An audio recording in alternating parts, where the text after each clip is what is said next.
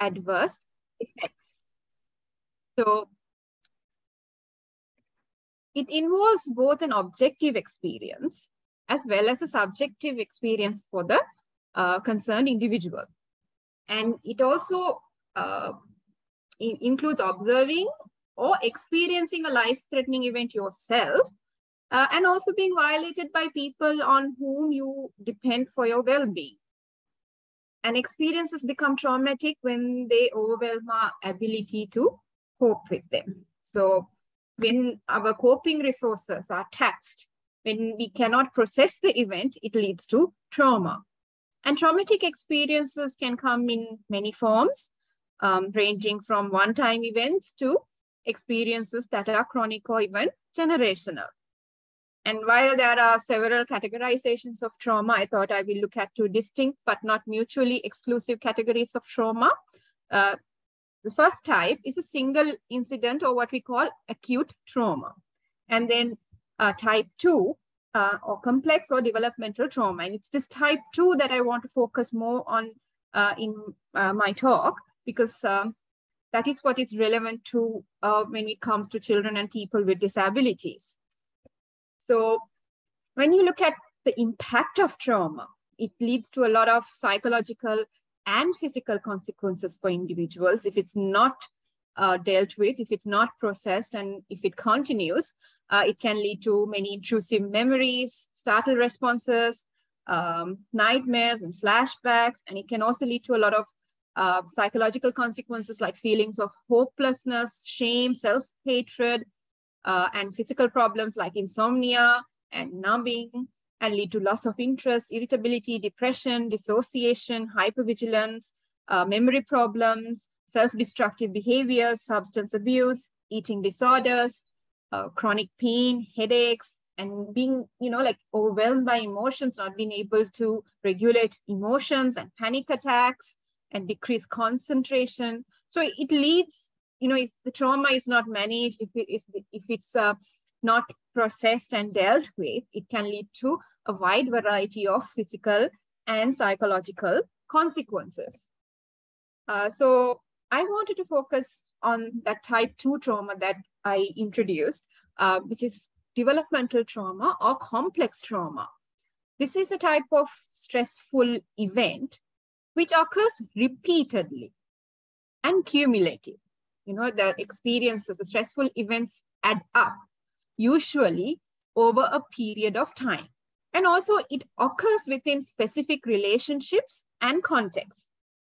So this developmental trauma or complex trauma describes both children's exposure to multiple traumatic events across their, childhood and adolescence. And often this trauma is of an invasive interpersonal nature, and it has wide-ranging long-term effects.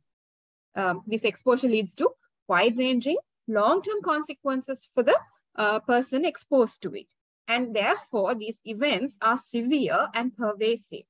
So multiple events that continue and leads to severe and pervasive effects. So what type of events or what type of experiences during childhood can lead to this kind of complex trauma? Obviously, abuse in any form, physical abuse, emotional abuse, physical neglect, emotional neglect, sexual abuse, and also the conditions in the family. If they have a household member, especially a primary caregiver who suffers from mental health issues, or a household member who is addicted to illegal drugs or alcohol, or having, a household member who is incarcerated, witnessing domestic violence and loss of a parent due to death, divorce, or abandonment.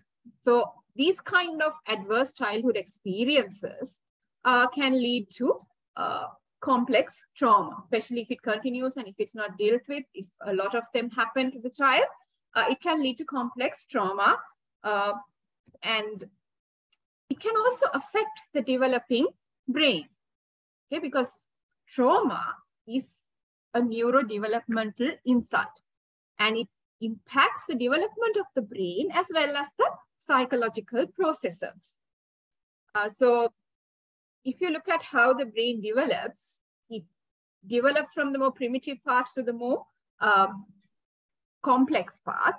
And therefore, traumatic exposure disrupts the development of the neocortex, particularly self-regulatory processes, leading to chronic affect dysregulation, disruptive behavior towards self and others, learning disabilities, dissociative problems, somatization, and distortions in concepts about self and the other.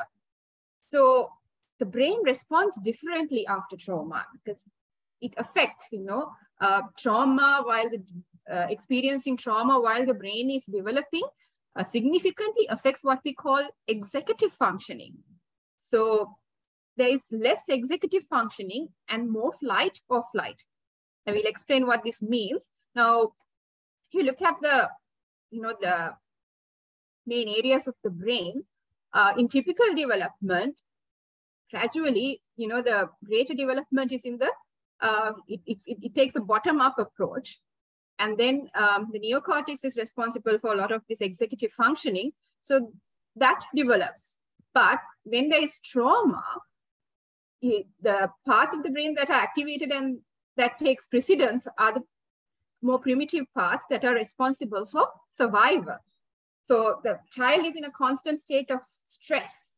The fight or flight response is activated.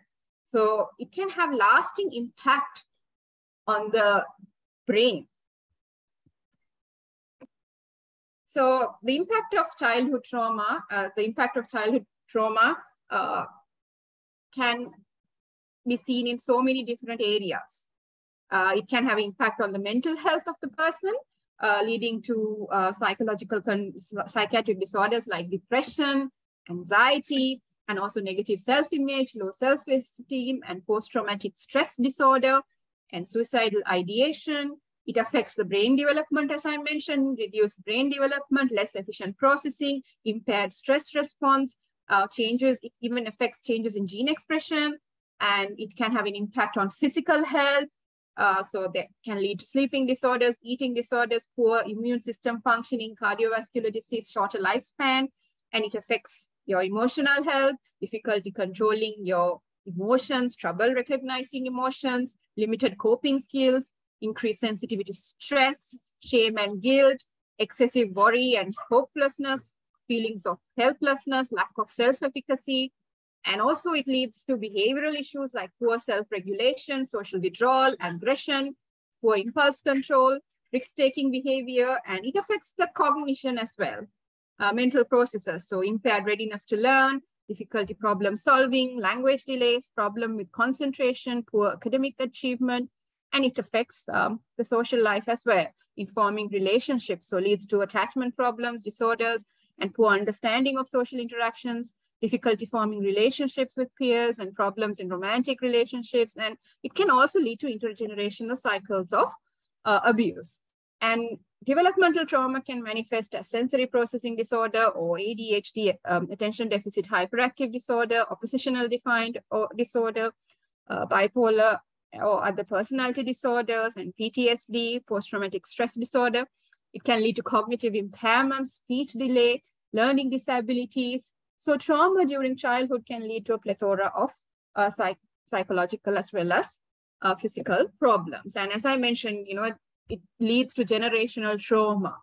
It leads to a life cycle of trauma because there's early childhood trauma, which leads to emotional and cognitive behavioral problems as a child, which leads to adolescent behavioral and mental health problems, and then leads to not just psychological problems, but social problems like poverty and dysfunction. And, in turn, these people who are affected become impaired caregivers themselves. And that leads to early childhood trauma again in another generation. So the impact could be generational. So moving on from talking about trauma, specifically to talking about trauma in disability, now there is decades worth of research showing that people with developmental intellectual disabilities are significantly more likely to experience these kind of adverse life events that lead to trauma. Okay, so it leads to adverse life events, abuse, and trauma in childhood compared to others in the general population. And also, adults with a developmental or intellectual disability are more vulnerable to traumatic experiences and abuse than the general population. So there is a higher risk of psychological trauma and developmental trauma among people with intellectual disabilities. So there is a prevalence of coexisting experiences of trauma and disability. So just to summarize some key research findings, some data, people with intellectual disabilities are 7 times more likely to be sexually abused than those without disabilities.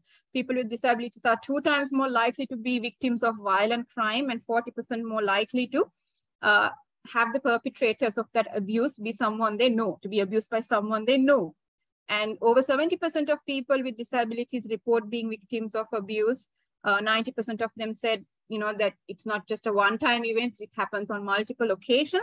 But surprisingly, only 37% reported the abuse to the authorities. This is findings from the US. And, sometimes the acquired disabilities often result from acute traumatic events such as brain injury from a car accident. So there's that link as well. And survivors of childhood trauma have higher rates of learning disability. People living with congenital disabilities have been shown to often experience trauma from repeated medical procedures or extended isolation from loved ones due to frequent hospitalization. So there is a high prevalence of trauma and disability. And as I mentioned, children and adults with an intellectual disability are generally found to be more vulnerable to traumatic experiences and negative outcomes due to a variety of reasons. One of these reasons is that often they are dependent on others for care, and they're dependent for longer, and they have limited emotional regulation and cognitive, and they also face cognitive challenges which impact on their ability to identify risks, of danger, possible abuse. And they also have a limited ability to tell others. And they might find it more difficult to recover from a traumatic event due to limitations in their ability to describe the experience, locate and describe the associated emotions. So because of these reasons, they are more vulnerable. And also the reality of disability itself can be traumatizing when you look at the stigma, due to the immense stigma faced by people with disabilities in society in general and marginalization by our society at large. So if you look at the trauma risk factors among people with disabilities, we can identify them at biological, psychological, and social levels. At the biological level, there is impaired mobility in some people with disabilities that leads to them being more vulnerable, and also their medical treatment and healthcare needs. And when it comes to psychological factors, risk factors, they have been, as I mentioned before, also they have impaired ability to communicate in, not all, but some of them. And there are also cognitive and processing delays. And when it comes to social risk factors, these children are dependent on caregivers for longer, children with disabilities, and they often have multiple caregivers. And, this is especially true when it comes to South Asian countries. Children are trained to be compliant, to be obedient, to listen to their adults, and often not provided with general sex education, though, so they are very vulnerable when it comes to sexual abuse, and they have no access to report any abuses or maltreatment, and there's stigmatization and marginalization, which can lead to feelings of loneliness and isolation, which in turn makes them vulnerable to manipulation and exploitation.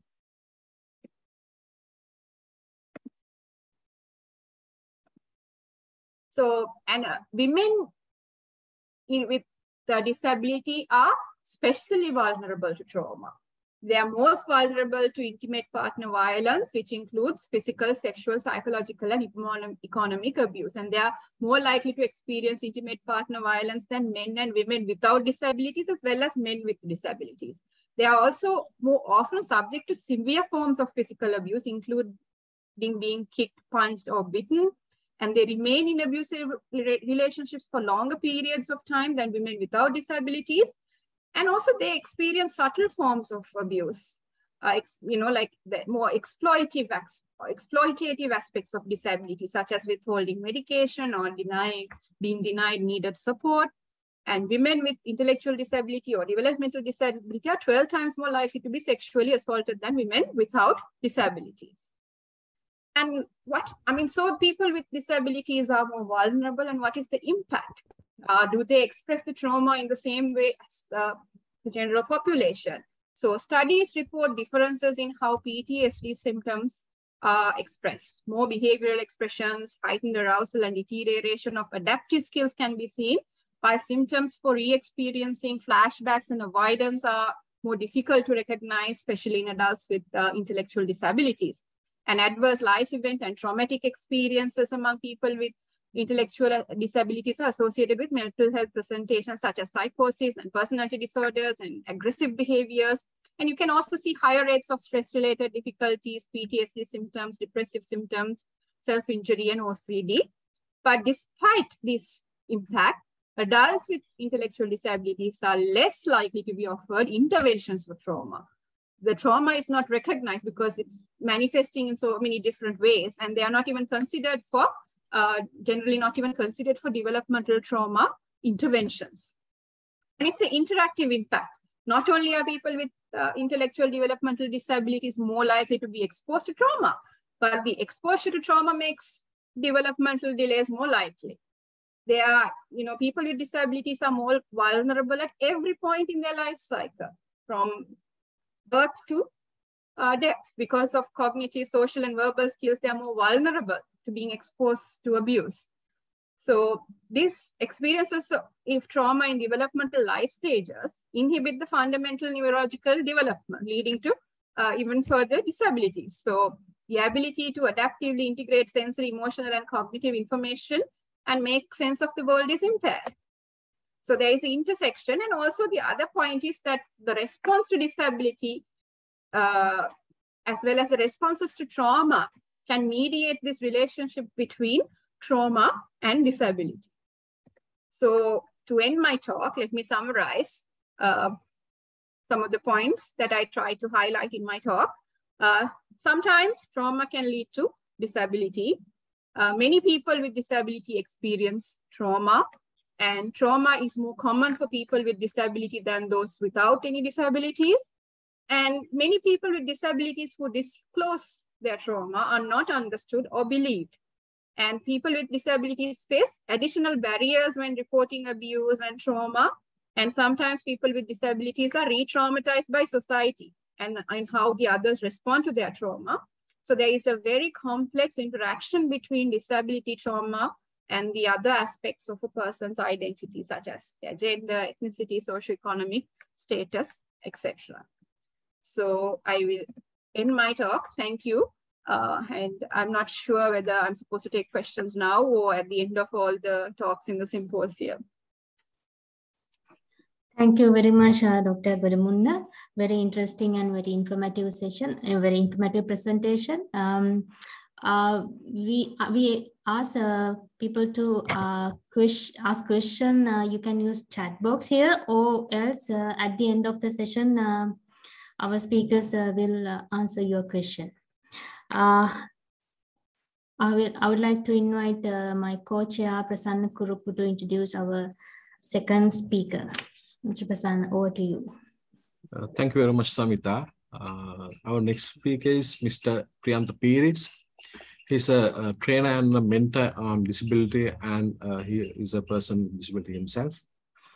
He's the Secretary of Sri Lanka Foundation for the Rehabilitation of the Disabled, and also founder president of the Spinal Injuries Association. He also the Vice President of National Paralympic Committee in Sri Lanka. He has more than 24 years experience in disability sector, doing peer group training, peer group development, and also disability consultant, and so many other work. So I like to invite Mr. Priyantha Pirits to take the floor and explain the audience on the sports and recreation activities for the disabled. Over to you, Priyant. You have the floor. Thank you, Prasanna. I hope you can hear me. Yes, go ahead. Okay, because Just as usual, just the camera a little bit. You are a little bit out of focus. okay, because I had to switch on to the phone because as usual we have power failure down here where I'm based. So I had to switch to the phone from the computer. So I'm not sure I would be able to use the PowerPoint, but anyway, I can explain the topic as a non-medical person in a practical way that we observe and intervene in sports and recreational activities for persons with disabilities. Firstly, at the outset of my presentation, let me outline why sports and recreational activities are important to persons with disabilities or the disabled. Firstly, I would see this as a pastime because, as you know, many people, most people in Sri Lanka with a disability, they absolutely or hardly do anything with themselves for obvious reasons. So over 70% of the disability population are unemployed in Sri Lanka. So this is a good start, I would say, but unfortunately, most people or persons with disabilities, they don't see sports as a pastime or at least to be occupied. Being occupied in some kind of sports or being engaged in some kind of recreational activity itself would bring them satisfaction. But we don't see that happening in the country for obvious reasons, which I can explain to you in a short while. So, and the other most important thing is that being engaged in sports would build up your physical health, and not only your physical health, but also you will be psychologically and mentally very strong. So with persons with disabilities, sports can play a major role. And the other most important thing is to build networks within your community, within your groups, within your organization, with other organizations. So this is very important for persons with disabilities to get engaged in some kind of recreational activity or sports, simply because they could find new friends, new contacts. So this may result in various advantages such as finding employment and also maybe winning prize money at internationally recognized events, so which we see happening in the very recent past. So these are the areas that we see why sports and recreational activities are important for persons with disabilities. And when we speak of the present status or the present atmosphere with persons with disabilities in getting engaged in sports is limited, though we see certain activities take place annually. For example, we have the Friends in Need Society organizing sporting events, especially for amputees, in partnership with the Rotary clubs or the Rotaract clubs, and then also the annual sports events organized by the Department of Social Services. And then we have national championships from archery to swimming, organized by the National Paralympic Committee where I come from. So we have events or sports disciplines such as badminton, table tennis, archery, rowing, powerlifting, air rifle, wheelchair basketball, and so on. So these are the events that are being conducted or organized annually, but not regularly. And then we have individual training done by various coaches for individual athletes, and then also as units, as clubs, especially within the Sri Lanka Army. In the Army and the Navy, we have about 15 sports clubs for para-athletes. And then we have affiliated clubs do their own sports training. And lastly, we see training programs or sports taking place in vocational training institutions run by the Department of Social Services, and also different institutions managed and run by the NGOs, which is included in their curriculum or the mandate. So they have different sports programs, but it's not done or it's not professionally carried out, unlike we see in other Asian countries. So basically, we have certain criteria to be met for persons with disabilities to get engaged in sporting activities in a very practical and a decent manner, because the reason is we need quite a number of sports trainers to support and help them, which we don't see here in Sri Lanka. And then we have other issues such as accessibility in the built environment. So that is a must, especially for persons with physical disabilities. And communication accessibility, access in communication for athletes or sportsmen and women with intellectual disabilities, hearing impairment, and so on. And also accessibility requirement in the transportation system. And lastly, we need to empower. We need to empower persons with disabilities to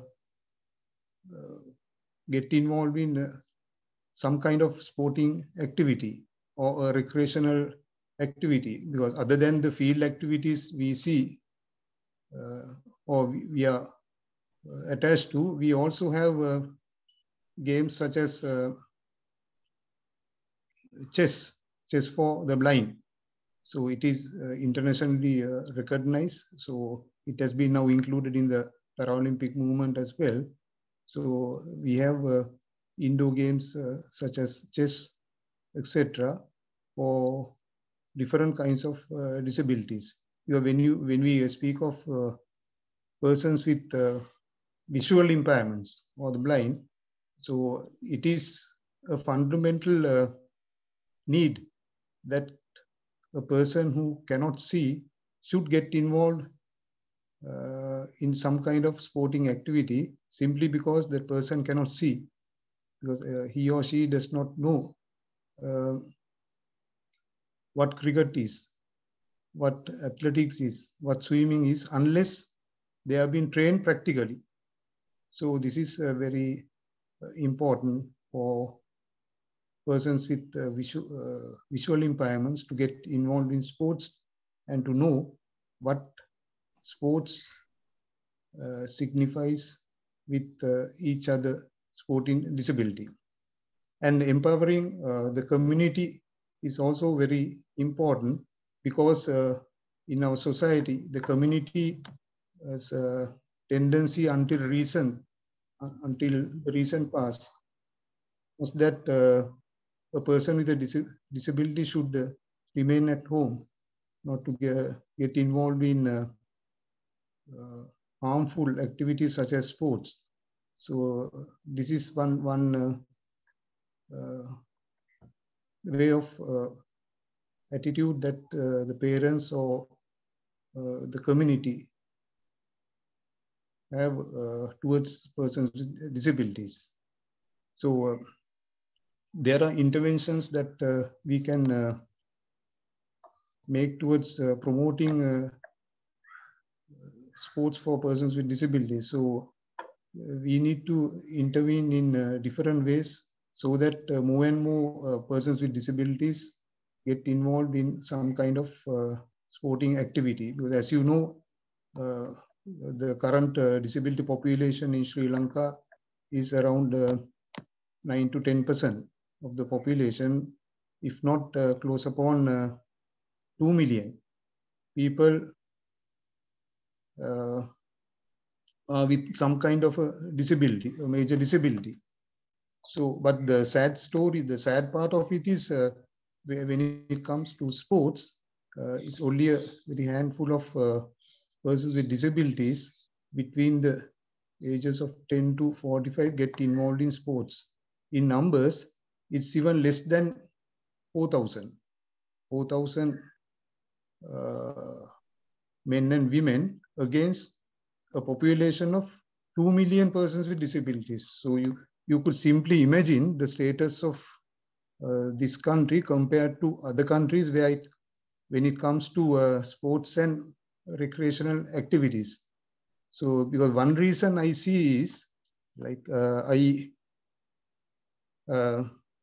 come from a disability and a rehabilitation background because a few years after my accident, I underwent rehabilitation at Ragama, the Ragama Rehabilitation Hospital, where we not only underwent medical rehabilitation, but we also underwent occupational, social, and sporting rehabilitation during our rehabilitation process. So I would like to mention during that time, we actively got involved in sporting activities within the hospital whilst being a patient, while still being a patient. During these times, 3 p.m. onwards, we had a time schedule for sporting activities, namely mainly wheelchair basketball. So which ended up by having three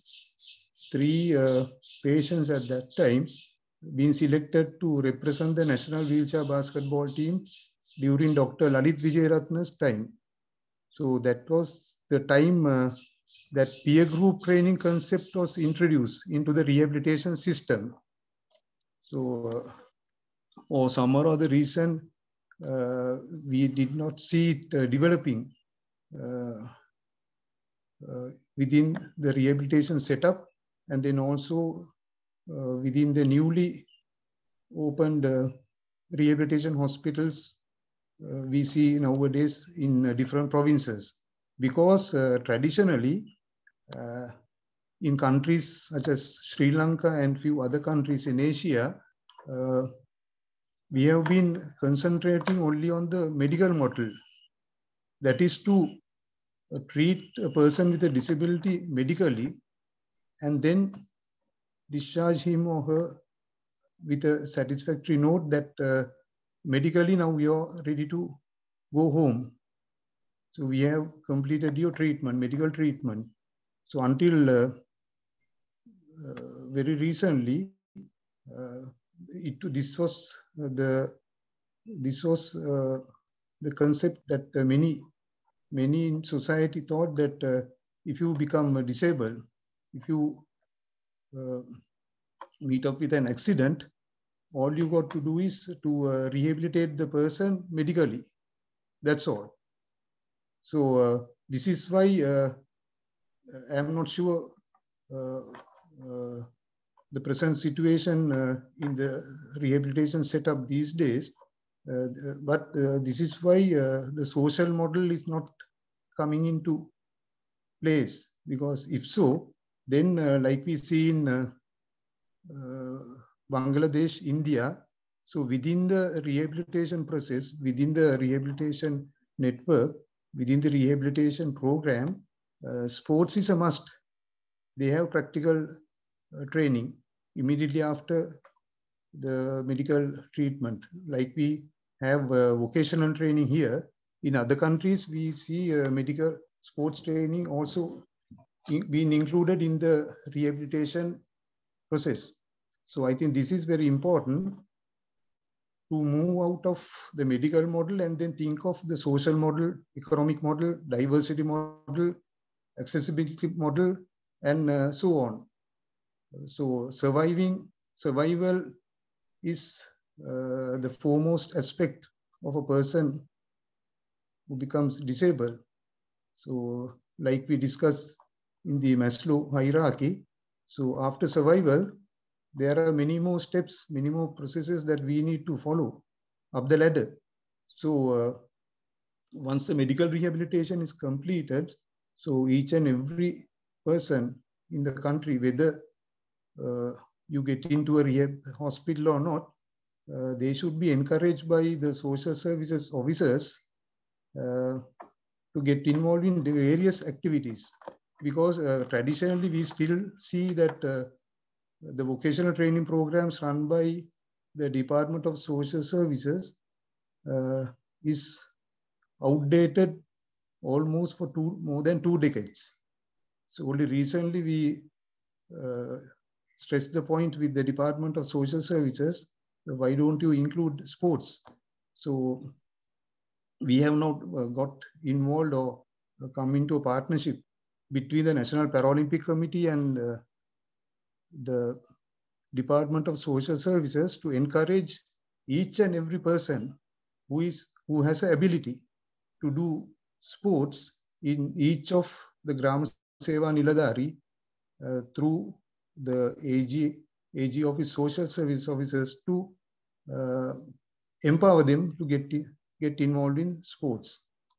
So because we have district sports officers as well in each district, under them we have AG division sports officers, but their excuse is that they are overwhelmed with work and then they don't have time for persons with disabilities and they don't see a reason how they could help or support persons with disabilities to be trained as athletes.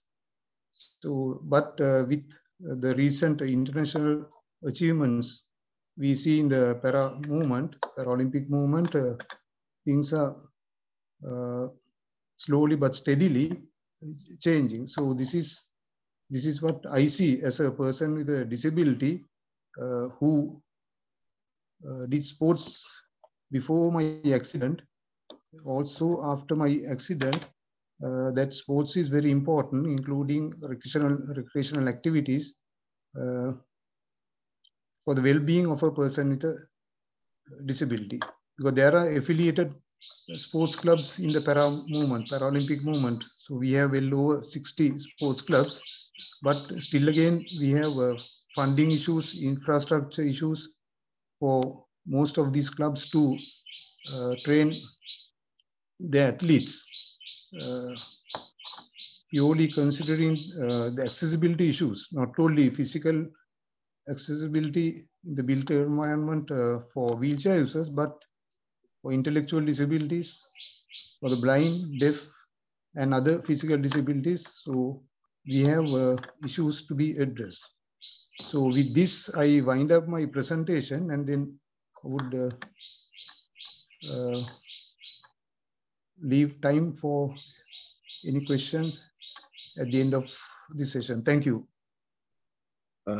Thank you very much, Priyantha, for that very informative presentation.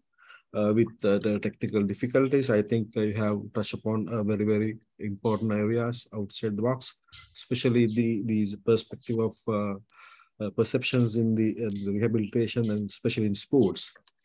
I think, as you mentioned, the sports can play a key role in especially in the peer-to-peer support and also for the children to be the ice-breaking for the rehabilitation. Probably you have covered a lot. And also the other components like outside the medical approach in rehabilitation, there are so many other steps. Let me say that I like to ask Dr. Samita to introduce the next speaker. Thank you, Prasanna. Our last speaker, Dr. Pushpa Ranasinghe, Senior Consultant Psychiatrist at the National Institute of Mental Health. She will talk about management of psychiatric concern in disability. Over to you, madam.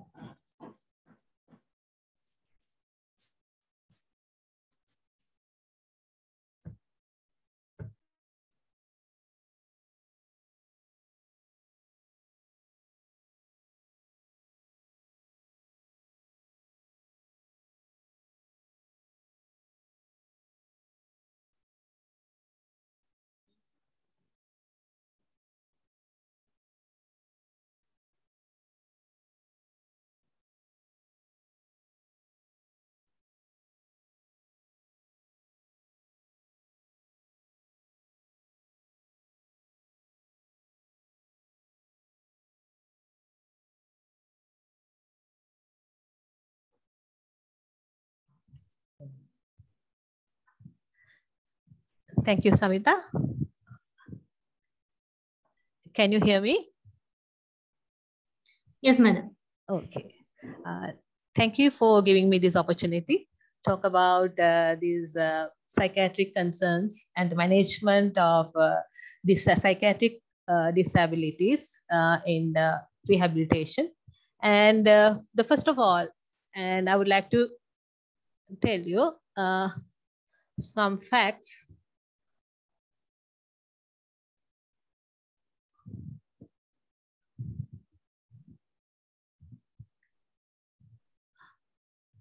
Okay.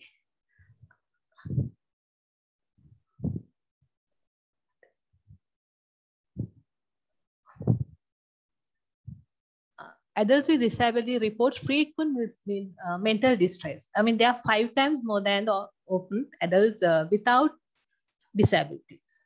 And these adults with disabilities, they have increased risk of suicide and suicidal ideations. And they also, as the previous speaker mentioned, they have social constraint.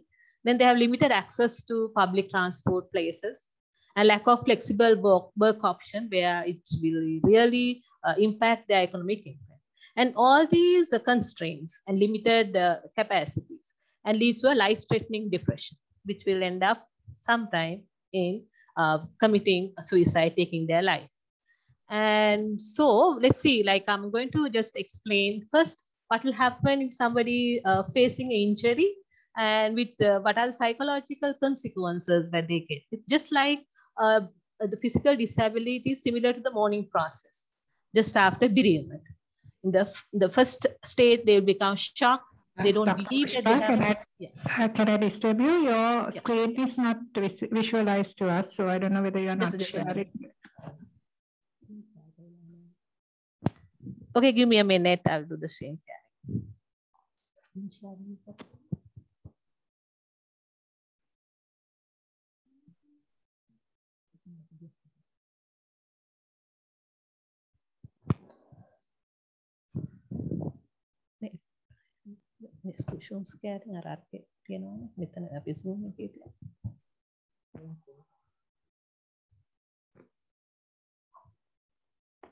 Can you see? Not yet? Not yet.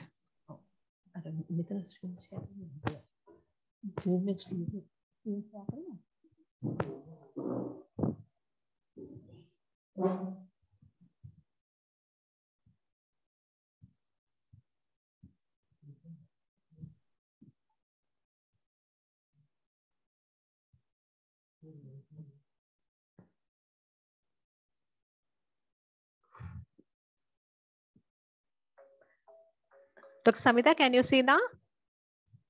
Hello? No, madam. No. It seems like it's shared, but cannot see it. Yeah. Okay, now it's No, there. okay. Okay, thank you very much. Make it the slideshow. Yeah.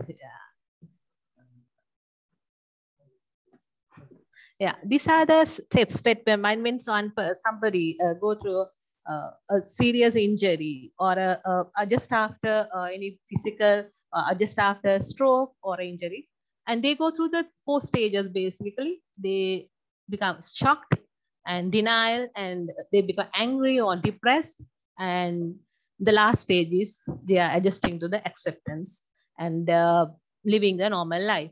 But the thing is, just in a way, like I'm in a different way of thinking now, their life is going to be different. So the shock, and what happens when anybody like, I mean, they lose that, and they get shocked that they can't believe, and they had this. And after with this shock, they become a denial. They don't believe that they have they have this disability, or they become very fearful. And the denial stage, they act as if they don't have any disability, right? And this is really like, I mean, they're in the shock state, they are confused, and they are numb. And the thing during this stage, what happens is that during denial, the mainly why we are worried about the denial is they don't undergo any processes that will improve their status. They think they totally refuse. No, I don't have any injury, or I don't have any disability. I don't want to go through this. And I'm fine. I'm totally fine. They never agree that they have a thing. And then they come to a stage with anger. So this shock and denial may last for maybe 1 or 2 days, or it may last for 2-3 months. And then they become angry, and they're frustrated. They are anxious at times. And with the anger will be mainly, it's always shown to their closest people who are really helping them, right? They are maybe their loved ones, their parents, or maybe their children, or the carer. And with that anger, they reject the carers as well. So which will be very difficult for the treatment process and this process of rehabilitation. And then they go into a stage of a depression, and they become detached. They don't even want to talk to anybody. And then they are overwhelmed, and they become very hopeless, and they feel they're going to a helpless stage. And they won't be doing anything whenever the therapist asks them to do something or they do some activities. They never get engaged. They say, no, it's not going to work, you know. And this is the way that I'm going to be for the rest of my life. It's better to die like then. I mean, I see that I'm going to get a slow death. And during this depression, that can end up with so many other things as well. I'll describe later as well. Then they have got then the time sometimes they came to bargain. They're asking, like reaching out to others. And then sometimes they might do so many things. Like, I mean, in Sri Lanka, in the setting of our cultural setting, they may go to their respective gods, or they might change their religion, and though they try to get, I mean, to go to their non-evidence-based treatment, or just go search for anywhere, try to get their previous state back. And after that, their acceptance, and their with that, they understand what's going on. So what happened to them might take a longer period. Usually in bereavement is 6 months, but the thing is, in this sort of a disability or injury, it might go on for a longer period, maybe 1 or 2 years even. And then slowly they come back to their normal state. So what happened in this denial? Usually this lasts for about 3 weeks to 2 months. And during this time, denial is a defense mechanism. And this interferes with the treatment and rehabilitation efforts. And anger and depression, this is a reaction to loss, right? So then they change their social treatment and status, and how the other people treat you in the beginning, because you were a star in the past. Now you are not going to be a star anymore, because you have lost your capacities in a way, that your abilities, and they are not going to treat you well. And then they have a problem with the body image. And also then they have with this anger, that they are going to chase away everybody who comes closer to them, and don't want to accept any help.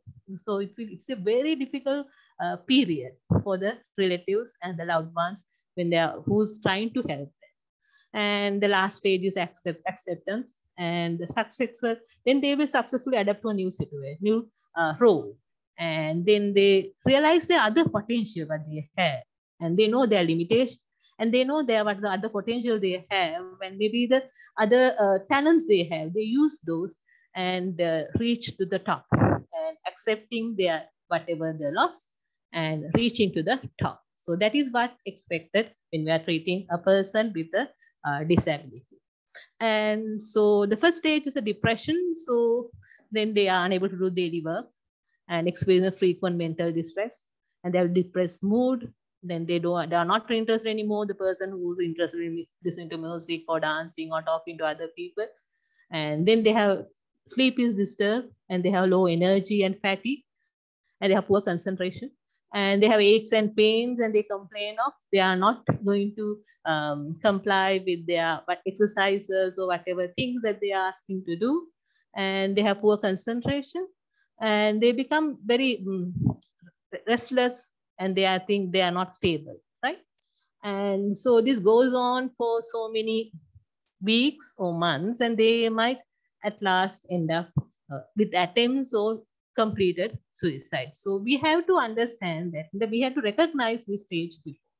And if you pick it up early, like when they are getting depressed and they are not interested in the previous things and not putting everything into disability, and we have to assess their mental state. That's why somebody, a mental health professional, should be closer and to be referred to a mental health professional, or the person who's giving other treatments, because the rehabilitation process, the exercise therapist, they should have an understanding about when the recognize whether the person's getting depressed, whether he needs a further assessment and treatment, which will enhance the process of recovery.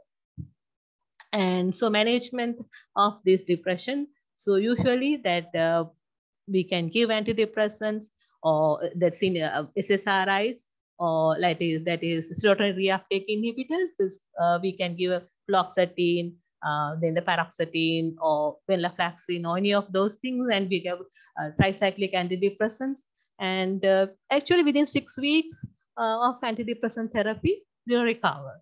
And the thing we can combine with the cognitive behavior therapy with the help of a psychologist, where we restructure their negative thought pattern and ask them to think differently.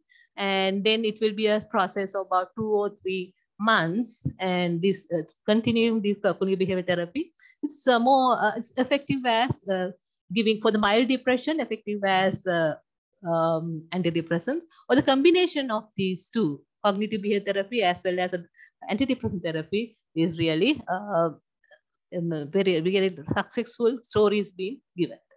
The other one is the interpersonal therapy. And because that people always, I told you that they show their anger towards their closer ones. So we have to discuss with this and to see that how to deal with this, their anger, and the way the behaviors and which they make them distant with others and their peers or the loved ones or the workplace. Then we have to refer them to interpersonal psychotherapy, to a psychologist, and who will be able to handle with this and change their pattern of behavior, and work through this trouble relationship. And with all this, or if you have depression very severe, if you're not eating and drinking and not doing any, they're not interested in doing anything, and severely suicidal ideation then we may have to give electroconvulsive therapy, where it's a very quickly they recover the depression, and with 3 or maybe 6 electroconvulsive therapy treatment, and they will be with medication and with psychotherapy. If those does not work in the beginning, we may have to, at the end, we may have to give electroconvulsive therapy. So that is one of the treatment methods. And with this, they can go back to their normal level of functioning, or in a way like in a new role, they'll be functioning maximum. And so some people will go to anxiety and post-traumatic disorder. Then I think previously you heard that, but they say that they become very anxious, and the avoidance behavior, they don't go to the person who was maybe who had an accident there in the railway, or they might not travel there, don't look at any of those sort of accidents or anything on the TV or maybe they don't want to visit those places, just remain inside the room. So maybe these people with anxiety, you may be able to, and the PTSD, you may be able to treat them with the help of a psychologist. And we can do a progressive relaxation or cognitive behavior therapy or with a group therapy. It's one of the best things to do the group therapy. People who are that they can share their experiences and their thoughts and do activities together, and then engage in the recovery process. And then the systematic desensitization and stress inoculation is another two things that occupational therapists mainly involved, and the psychologists are involved doing these therapies. And as well as virtual reality with technologies, like sometimes now we are technologically always improved that we don't need the therapist at home. We can use this virtual reality technologies can be used where the people have fear of balance, a fear of walking, or fear of standing, and fear of height, or any of these. We can use this virtual reality technologies and train them to go back to normal. And then also the medication for this anxiety and post-traumatic stress disorder. And then the substance abuse and alcoholism, another problem with these people, because they may abuse substances due to pain, or they may get addicted, or they take the prescribed medication like opiates in the beginning it's given for pain, right? So maybe this addiction is linked to depression because they are depressed and they are always with the negative thoughts. They might just want to take alcohol and or substances, forget about everything, right? So because sometimes they're being isolated because maybe there is only one who's staying at home, all others are going to work or any other way. So they might develop, because of this isolation and they are not able to access other places, they may develop this depression. And the substance abuse also a setting. And then the stigmatization, that it will be once you are not given the same recognition like before. And they are raising awareness in the supporting inclusion. That's what I think previous speaker stressed upon, and supporting inclusion for them to be included in all other activities, and linking to mental health or addiction services to get rid of this substance and substance use and alcohol abuse programs, or like when there are the detoxification programs, and then we will able to get a better outcome of these people.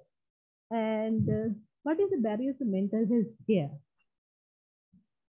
Maybe the infrastructure is not accessible. Maybe they are not available for people with disabilities to reach these mental health services, or that they are not adequate. People are not trained for psychotherapy, then the cognitive behavior therapy or other behavioral techniques, or in the cognitive behavior therapies and other things in the virtual therapies, and they are not being trained, right?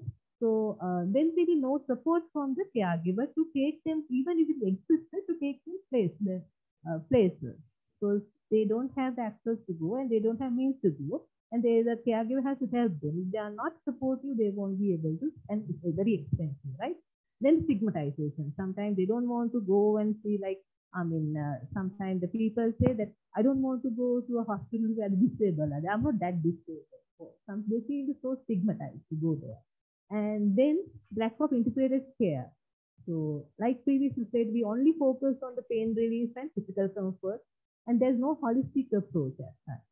So then we just think about only these two topics. Then the employment, unemployment, then poor. These people remain poor because they have to depend on others, and very expensive, the maintenance costs. People, even if you get other wheelchair access, or if you are incontinent, then you have to have, how expensive the incontinent pads are in Sri Lanka. Yeah. So then they have communication barriers as well. And they are phobic social interaction and facial abnormalities, because people with facial abnormalities or other abnormalities, maybe they are in the fear of rejection from others because of their appearance. So even then, which keep them away from the mental health care, the available mental health care and other services. And so this thing, we have to bridge this gap between the physical and mental health care, where we have to work together, the psychiatrists, the caregivers, the physical health providers, then advocacy groups, the client and the mental health authorities, families, social workers, nurses, and psychologists. So it's a group has to work together, focusing on the individual person-centered care, but we have a unique intervention for that person. And there's a contrast of paradigm, how we treated a disabled person in the past and now. In the past, it was like we want to fix the individual and correct the deficit. But now the new concepts are, the new trend is, we remove the barriers, right? We don't have to fix the individual, we remove the barriers. We create access to the accommodation and universal design, right? So that's why, because we have all these disability laws and all that, we create a environment, right? So then you can't build a new buildings without disabled access, right? So we make that they're inclusive, and they are the new trend is we promote wellness and health. And the other one is, then the old is the provision of medical and vocational and psychological rehabilitation services.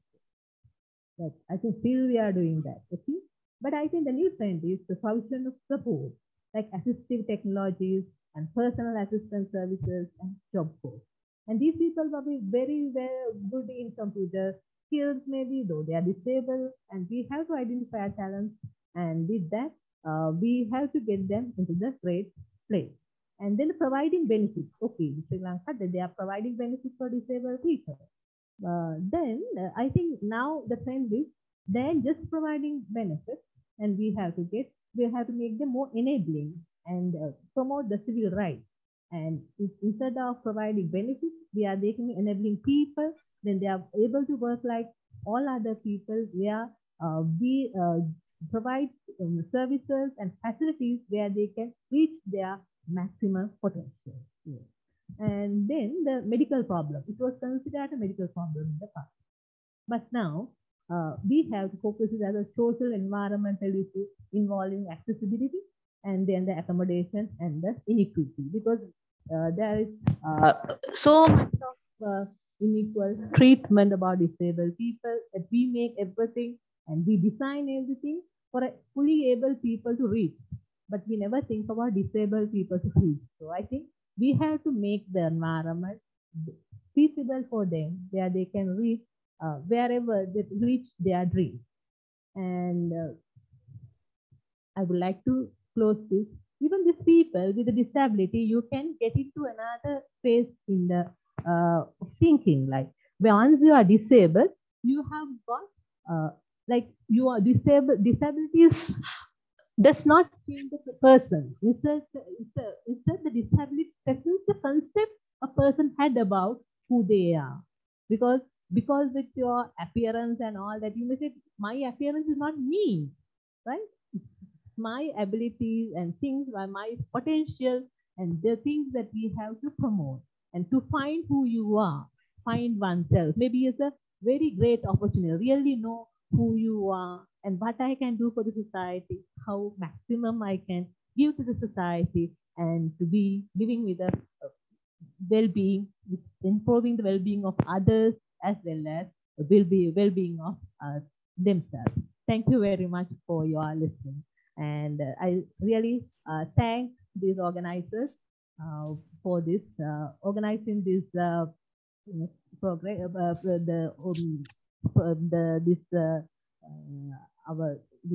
program. And I think really, even when I was reading about this and thinking about relating it, even my thinking pattern about disability has changed.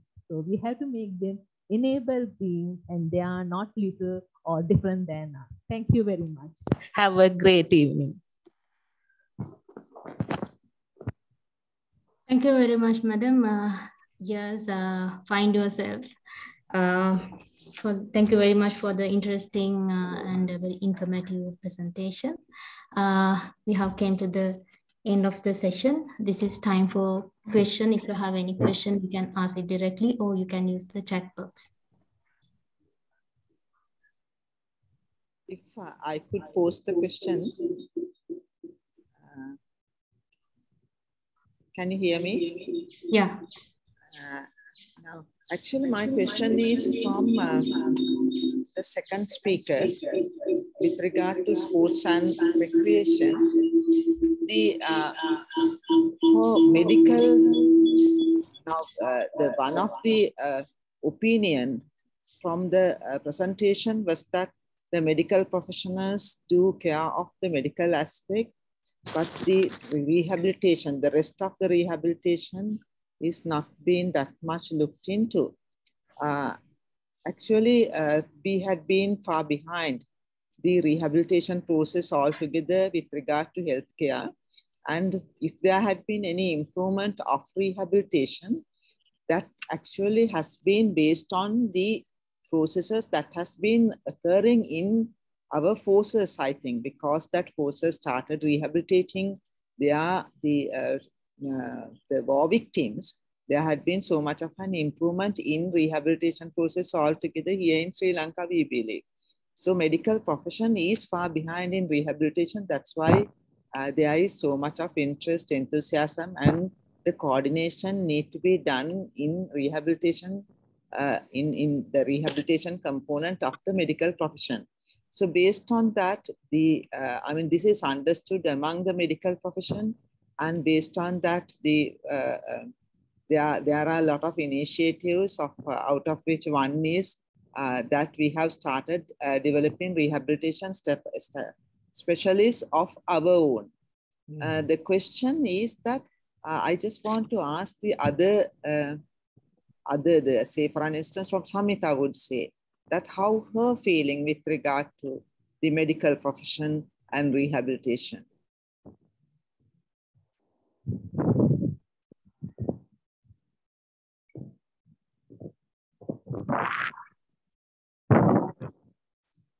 Sorry, madam, did you ask me?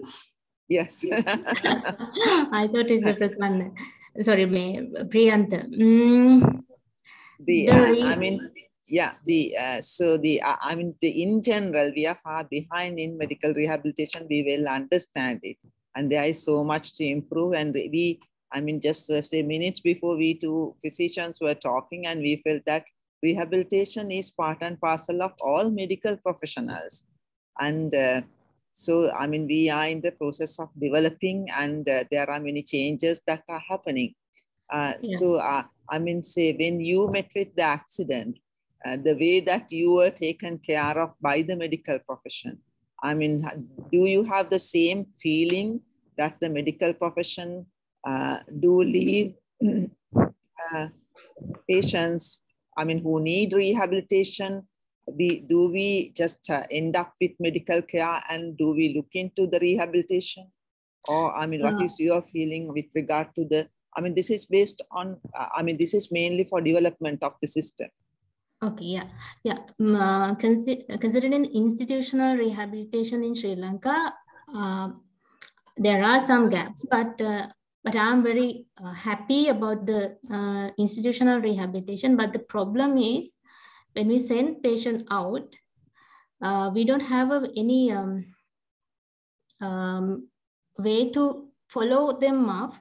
Because of that, most of the things we achieved in institutional rehabilitations are not, it's a waste. Sometimes I feel that it is wasting time, because when we send the patient to their community, they are coming with a lot of complication.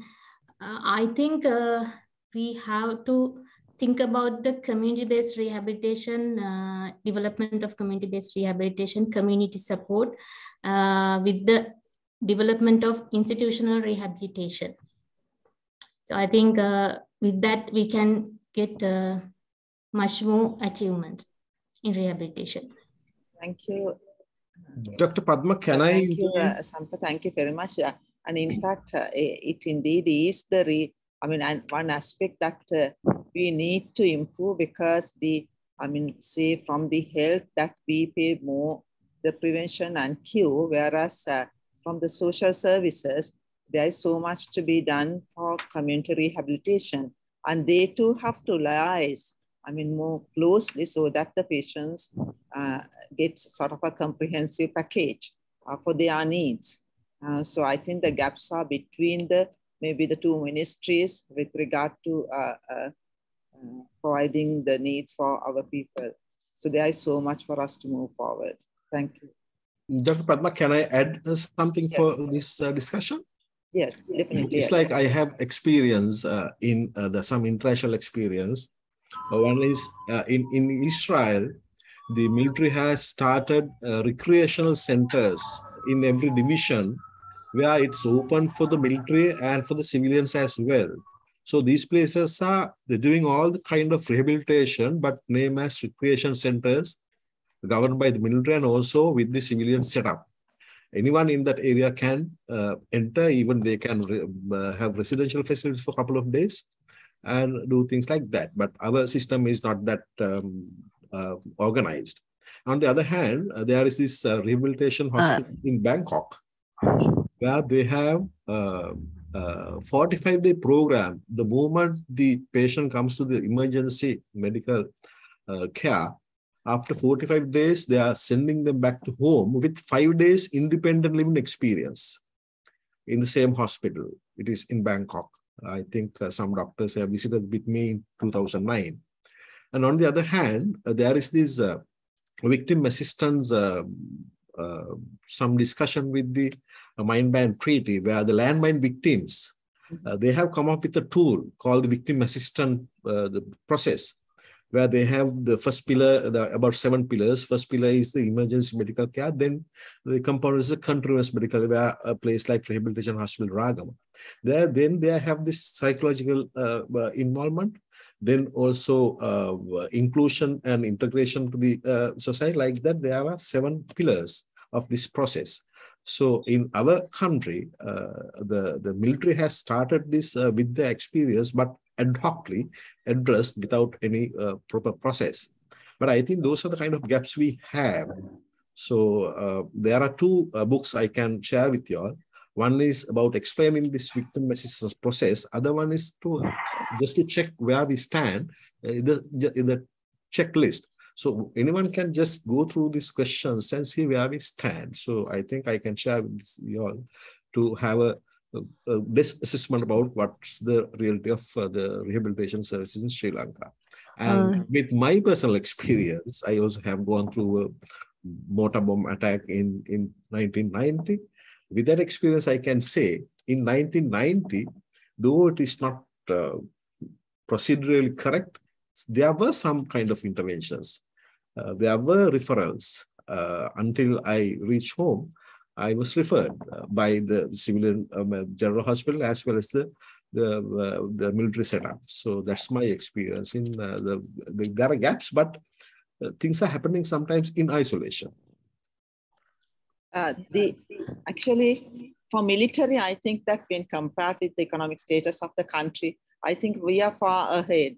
And I think that, the military is very much privileged.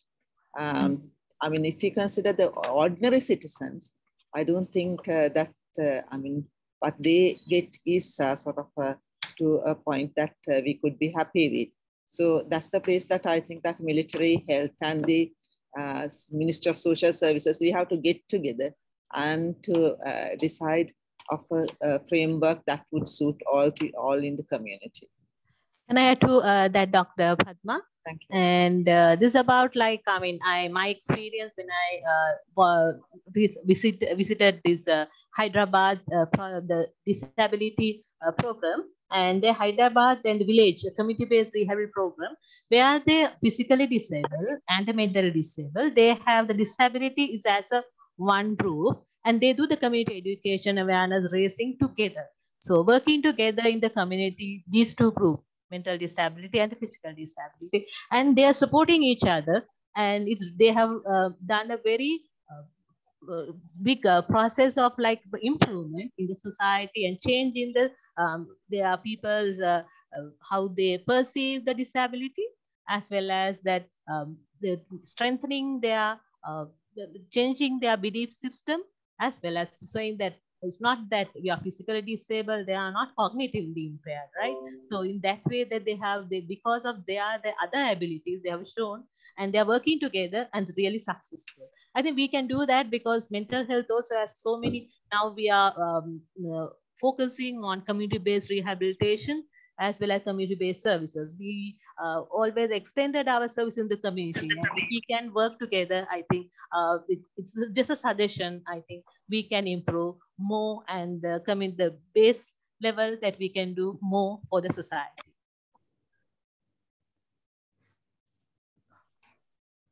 Hi, Dr. Gunaratna. My name is Primal Fernando. I'm based in Melbourne. I just joined the call because I saw a link from Dr. Samita. I just wanted to give you a quick example. I was in Colombo recently and I started working with some young people. And my focus has been to help them to get employment at an executive level. And I've managed to get 3 jobs for 3 people who are long-term unemployed, you know. And and I'm still working with 2 other people. I think this discussion is really good. I think the focus needs to be empowering people to get mainstream jobs. What I find is that you know, they try to get jobs for people with disabilities, but they don't want to encourage people to go at the management level or at the executive level. So in my small way, I'm trying to change that. To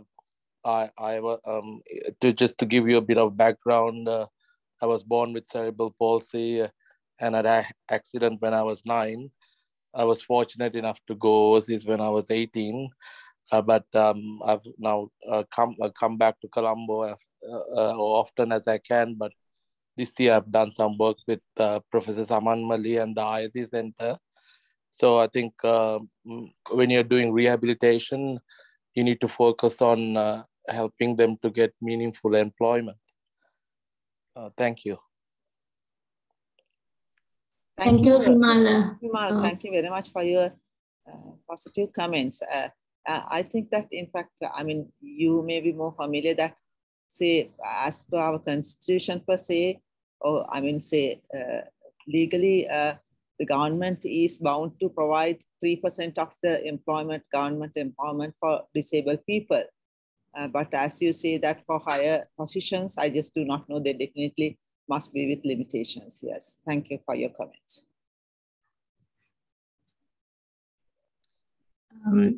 I have a question from Priyantha Perez. Priyantha, could you please explain if a person living in a remote area in Sri Lanka with a person with a disability, if he or she want to join a para sport, what is the path there? What are the available options? Now, very recently, we developed a program in partnership with the Department of Social Services. So the closest person to reach is the Grama Niladhari for a person with a disability, and then to meet the relevant social service officer attached to the closest AGA division.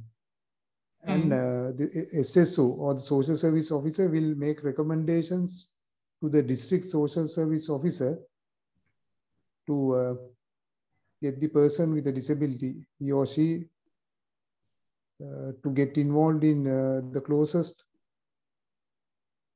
sports event in the district, and thereby to introduce the athlete to the National Paralympic Committee. This is what we developed very recently in March. On the 24th of March, we had a seminar for the first time between the National Paralympic Committee and the Department of Social Services for all 25 district sports officers. And there we outlined the talent identification program as to how we could get eligible persons to do sports that will be in 3 ways, like either for recreational purposes, and then non-competitive reasons, and then the best performers during the district meet will be sent to compete at the National Para-Athletic Championships at the highest level. So that will be the competitive level. So this is what we have developed very recently, although we had this concept way back from 2014, which did not materialize under different ministry officials, ministers, ex-presidents of the para movement and so on. So this is what we developed very recently, and then we hope for the best. So we hope that at least double the amount that we saw during our recently conducted organized athletic meet would take part in the next year's annual athletic meet from grassroots level. So that is my answer. Okay, thank you, Priyanta. If there are any question, you can ask now.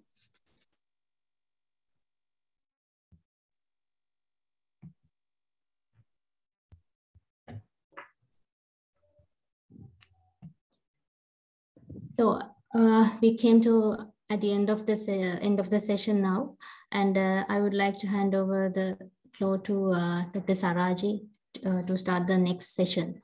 Thank you for all speakers, and thank you, Prasanna. Thank you very much. Thank you, Samita and Prasanna, for sharing the session. So next, on to the last symposium of the day. I would like to invite Dr. Padma Gunaratna and Dr. Nandana Velage to chair the session. It's on end of life care and coping with disabilities. Over to you, madam.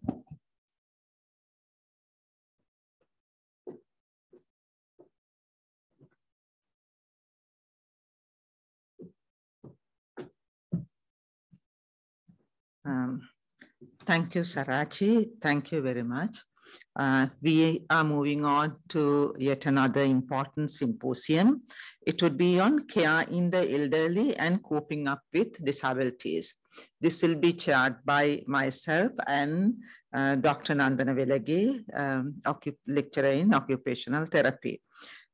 We are supposed to have 3 speakers, but I'm sorry that our second speaker is unable to attend due to an unavoidable reason. It was at so much of a short notice that we got the information, so that it was not possible for us to find a replacement. So we would be having 2 speeches. Our first speaker is occupational therapy management in dementia. That will be done by Mrs. Nadisha Priyangani Manatunga, the occupational therapist from National Institute of Mental Health. So let me invite Dr. Nadisha Priyangani Manatunga to make her presentation on occupational therapy management in dementia. Over to you, Nadisha.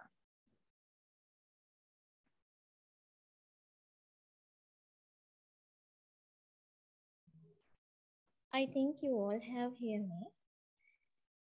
Thank you, madam, for giving this opportunity.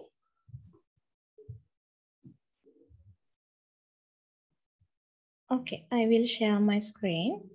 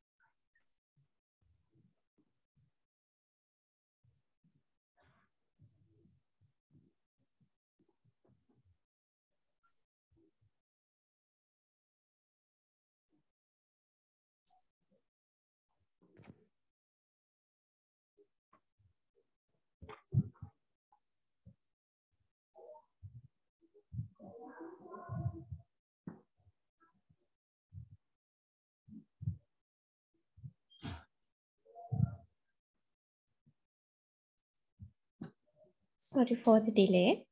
I think you all have shown my screen here.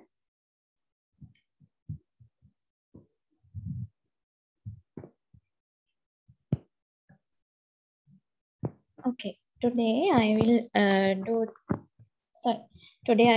the occupational health management for dementia. So,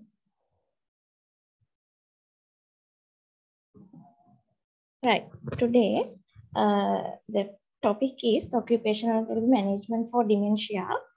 I will explain a little bit about dementia. What is dementia? Dementia is an acquired global and usually chronic or progressive disorder characterized by generalized psychological dysfunctions of higher common conditions after age of 65. Or it's an organic disorder. Now the 50 million people live with dementia worldwide and expected to be triple in 2050.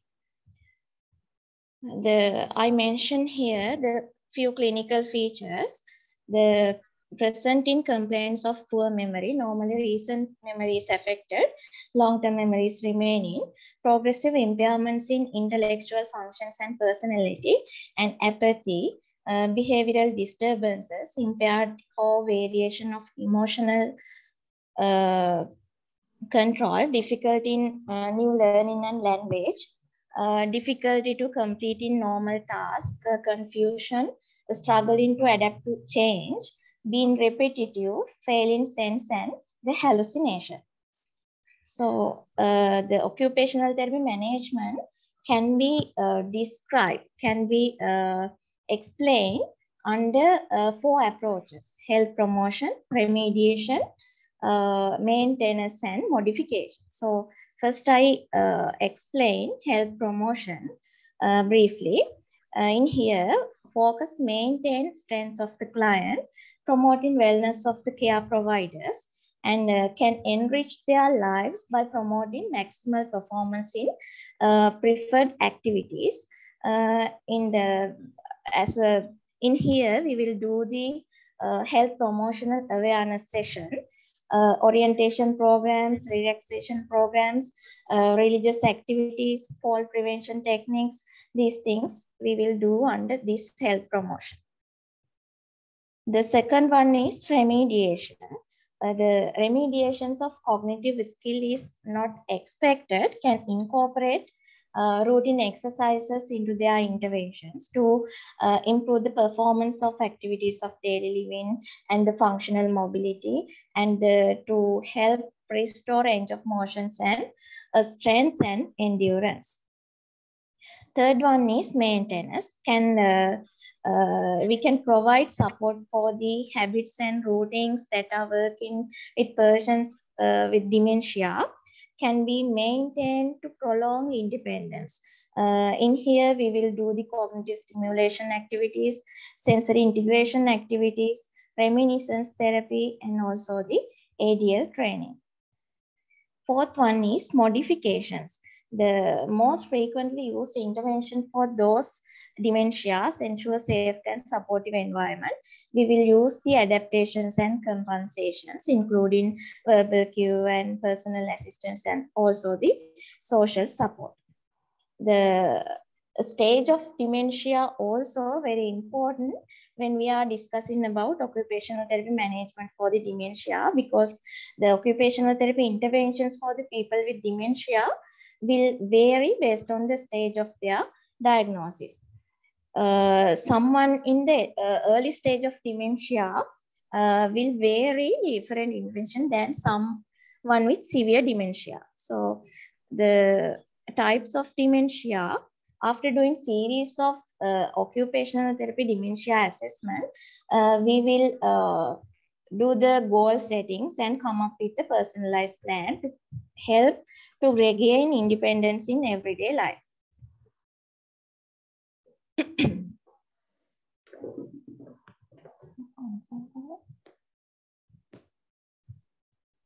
Sorry.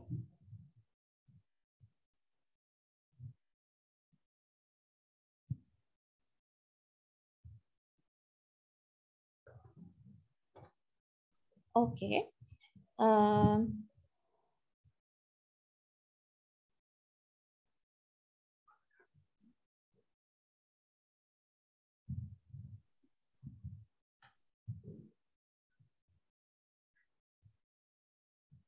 Right, I will explain what are the assessment normally we are used. There are several areas we will assess using these assessment, cognitive functions, functional areas. We will check by using these assessments, and aggressive behaviors, depression, caregiver burden, and risk of fall or barriers of the environment. We will use these assessment. And after assessing, we will set the goal. Before starting rehabilitation program, collaborate with the patients and family. We will set the long-term and short-term goals. I will mention here some example. Long-term goal is he will be able to manage his medication independently within 1 month.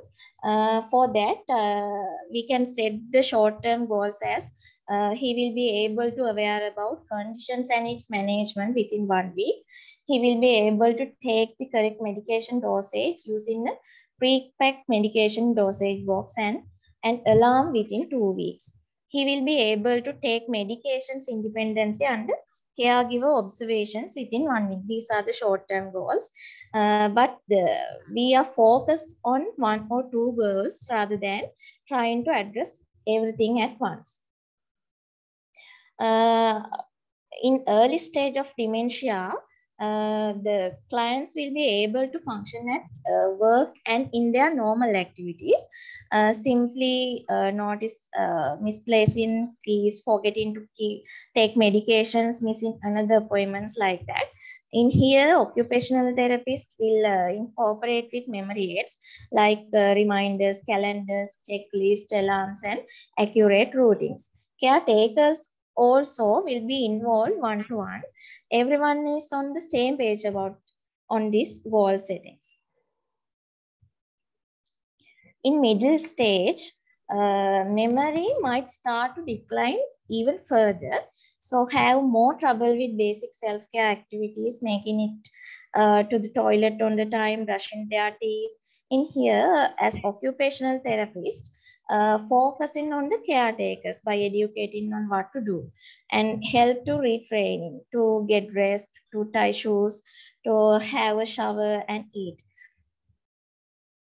In late stage, disease has entirely taken hold of the patient's sense of space and time, almost totally depend on caretakers. The occupational therapist focuses less on the patient and mostly on those caretakers. In here, occupational therapist educating the caretakers on how to safely transfer the patient, home exercises program to do with the patients, other techniques to improve the patient's way of life, and the supporting for caretakers to manage their stress also. In here, the occupational therapist intervention for cognitive impairments. We will use cognitive stimulation activities, cognitive training or cognitive remediation activities, and also the cognitive rehabilitation activities. Cognitive stimulation activities, in here, lack of stimulation and boredom are the most frustrating things. So important to provide activities that engage and bring pleasure, that keep them in high spirits and prevent them from developing depression while lessening anxiety and irritability. So aims are to stir memories and allow them to reminiscence about their life, foster emotional connections with others, encourage self-expressions, make them feel more engaged with life, and also help them feel productive. These are the some examples for cognitive stimulation activities: the exercise and physical mobility, reminiscence about their life, because the recent memory affected in dementia, but long-term memories remaining. So we will use long-term memory for this reminiscence therapy. For that, we will use some aids like memory box, some family trees, photo albums like that, and engage them in their favorite activities. Always we have to check their favoritions for the activities. It as a stimulation. cooking and banking, animal therapy, go out and about, explore nature, read their favorite books, engage them in their favorite topics, music therapy, arts and craft, simple and fun activities like that. I will mention some photographs here. Like cognitive training or cognitive remediation activities is a behavioral treatment.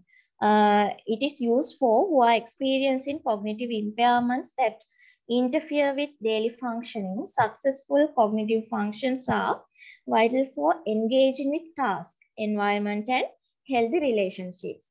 Cognitive remediation therapy influenced by errorless learning, shaping and positive feedback, prompting, modeling, generalizing, and bridging. These are some examples for cognitive remediation exercises. Like these are some board games, some online apps. We will guide them to play, how to play it, what are the important of it, like that. These are the pictures of cognitive rehabilitation is the third one. Cognitive rehabilitation is a systematic, functionally oriented service of therapeutic cognitive activities based on assessment and understanding of the person's brain behavior deficits. Services are directed to achieve functional changes by the reinforcing, strengthening, or re-establishing previously learned patterns of behavior, or establishing new patterns of cognitive activity or compensatory mechanism for impaired neurological system. These are some examples for cognitive rehabilitation activities. Face name recall, we can guide them to achieve these. Association strategy, story recall, we can use these techniques for story recalls, WH questions, what, where, who, when, why, and PQRST strategy also we can use to guide them. And also organizational techniques, verbal, visual, schematic, visual scanning training for the reading. These are some examples. Visual PEG methods, method of lossy. These are for the improving attention. There are 4 types of attention: sustained attention, selective and alternating, and divided attention. For these activities, we will use for the improve these types of attention. Environmental adaptations also can be categorized under the cognitive rehabilitation, especially memory aids. I will mention some memory aids here. The large clock, large number of calendar, diary, to-do list, and also the reminders. The intervention for BPSD management of dementia. In here, it's extend from sensory stimulation to cognitive and behavioral approaches. As sensory stimulation, we will use music therapy, dancing therapy, cognitive and emotional oriented things we will use as the reminiscence therapy, short-term group therapies, and also the structured routine care.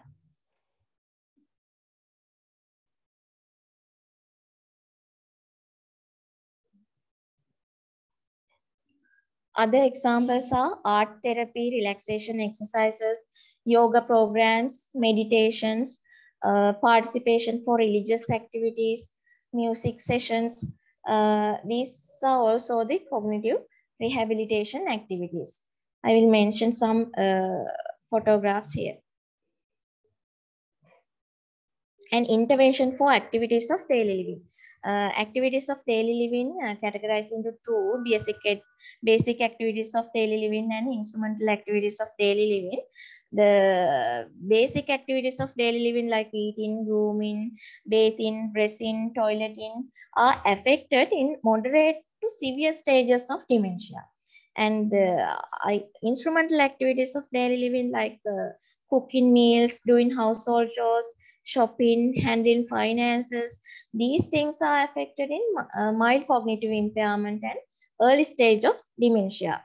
And then the cognitive decline and the behavioral symptoms are together tends to the impairments in functional abilities. As occupational therapists, we will use these things for getting their functional independency. The task simplification, activity grading, backward chaining, errorless learning, environmental adjustment, assistive devices, adaptive devices, and also the caregiver education is the very important things. I will mention here some signs of the under the environmental adaptations. These are also some environmental adaptations. Instead of the slippery mats, we can use these kind of mats, and door locking systems, alarm systems, also suitable for the persons who have wandering behaviors. And this kind of lighting system, proper lighting system, also very best for the dementia patients. And highlighted lines, then staircases. Instead of the steps, we can use the ramps, and also in here I mentioned the modified bathroom. And the adaptive devices here. And we can use some sprints also for getting their functional independency. And the walking aids. So dementia patients normally have the falling risk. So we will assess their falling risk and environmental barriers, and we will introduce some environmental adaptations, adaptive devices and things for falls prevention. So we will give some walking aids by getting proper measurements. And interventions for caregiver burden. This is also very important in dementia management. The signs of them, the feelings overwhelmed or constantly worried, and the feelings tired often, and getting too much sleep or not enough sleep, gaining or losing weight, becoming easily irritated or angry, losing interest in activities used to enjoy, the feeling sad, having frequent headaches, bodily pain or other physical problems, and also abusing alcohol or drug, including prescription medication. So if they don't take care of themselves, they won't be able to care for anyone else. That's why it's really important. In here, as occupational therapist, we will do the caregiver educations about illness, progression and its management, to accept help, and to focus on what they are able to provide, to set the realistic goals, to set personal health goals, to introduce good coping strategies, and also the help to get connected, and then get them to caregiver supportive groups, arrange caregiver patient group, arrange an activity day. Activity day mean we will arrange some the session by getting both clients and caregivers. So under our supervisions, we will ask them to engage, how to cope with that kind of patients, and we will give some activities and observe how they engage, how they talk to the patient. That's why. So we will arrange an activity day and help to seek social support and guide them to meet a doctor. Thank you.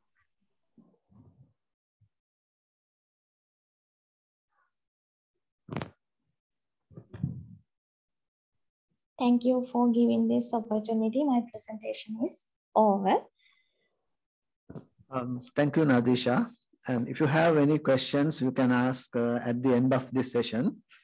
So let me, with the absence of the second speaker, let me introduce the third and the final speaker of this session, Dr. Udayangani Ramadasa, consultant physician attached to University of Sabaragamuwa. Her topic is end of life care. So over to you, Dr. Ramadasa.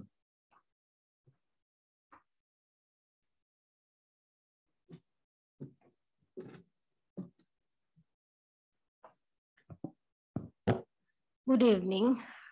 Thank you, Chairperson, Sir and Madam. And I would like to thank Dr. Padma Gunaratna for inviting me to talk about end-of-life care in this forum. So,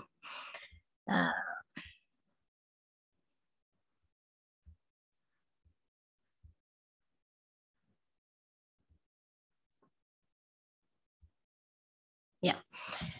So when we talk about end-of-life care, first of all, we would like to know the difference between the palliative care, end-of-life care, and terminal care. So, if a patient is diagnosed to have a life-threatening illness, life-limiting illness, that patient would need palliative care. So it would be months, days, or even several years. And if you think that the patient has only 1 year or less to live, that is the period of end of life. So last 1 year of life. And if you find the patient is actively dying, irreversible period of decline of life, last days of life, is called as the terminal phase. So in patients who are entered the end of life, they will need support in the last month or the 1 year of their life. And they will need help to live as well as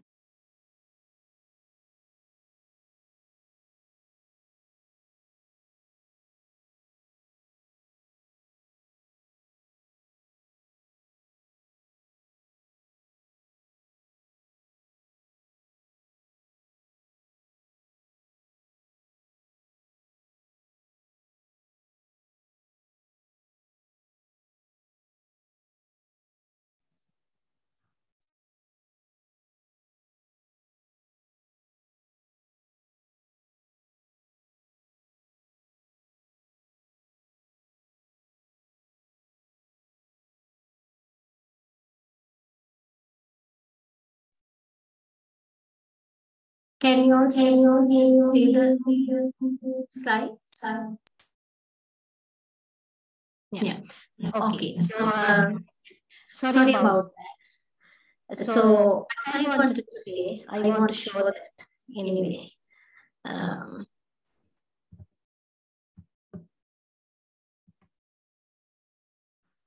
How can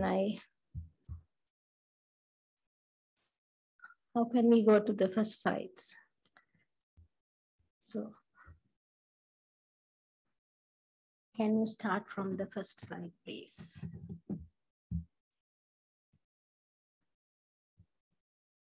Yeah. Yeah. So, yeah. So what I wanted to say first is that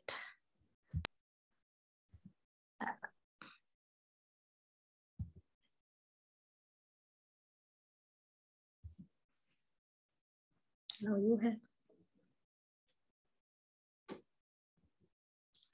No, it's not moving.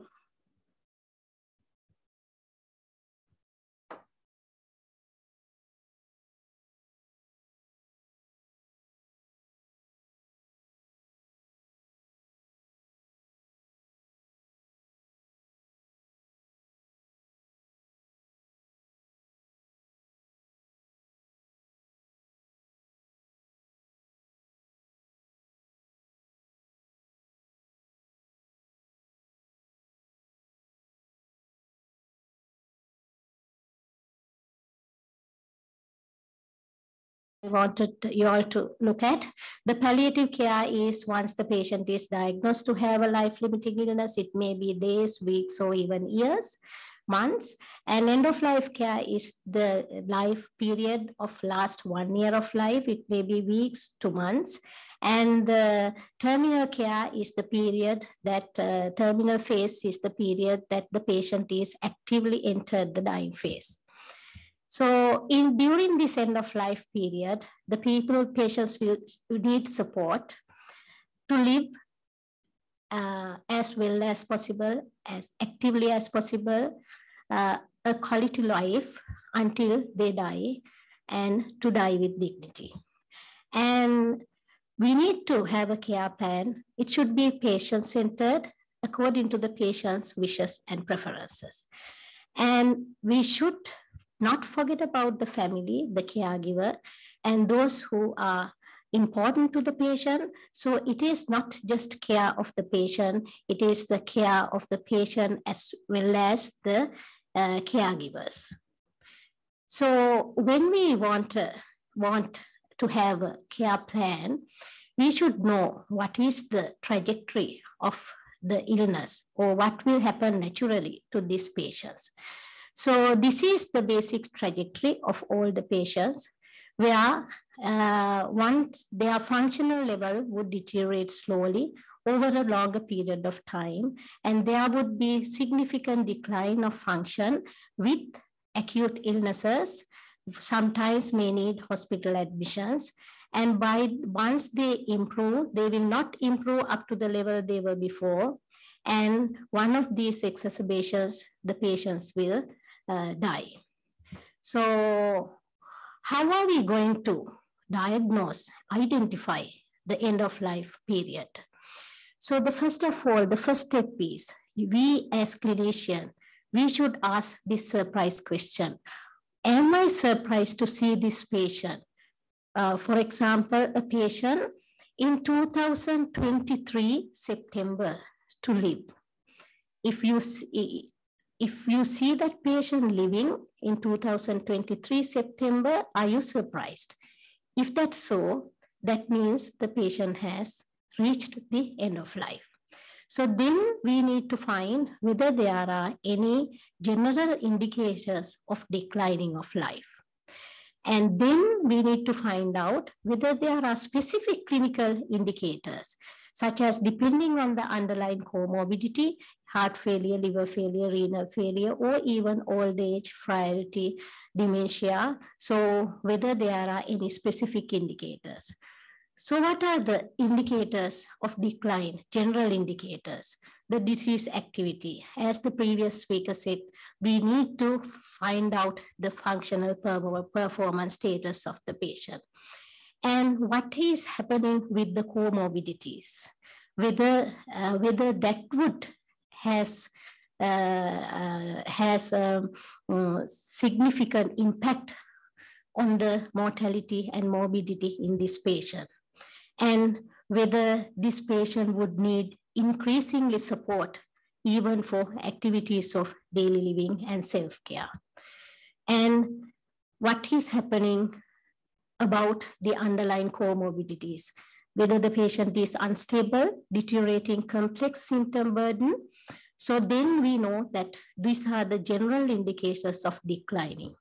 And we need to find out whether these patients are resistant to treatment, whether the diseases, underlying diseases are irreversible, and whether there is one stage the physician might say, I have no further active treatment that I can offer to this patient. And progressive significant weight loss, repeated unplanned hospital admissions, and sentinel events such as falls, low serum albumin. So those are the general indications that our patient is declining. And you have to do objective functional assessment. So the Bartle index, Carnofsky performance status, ECOG performance status, with those things that you can actually find out whether this patient has definite functional declining.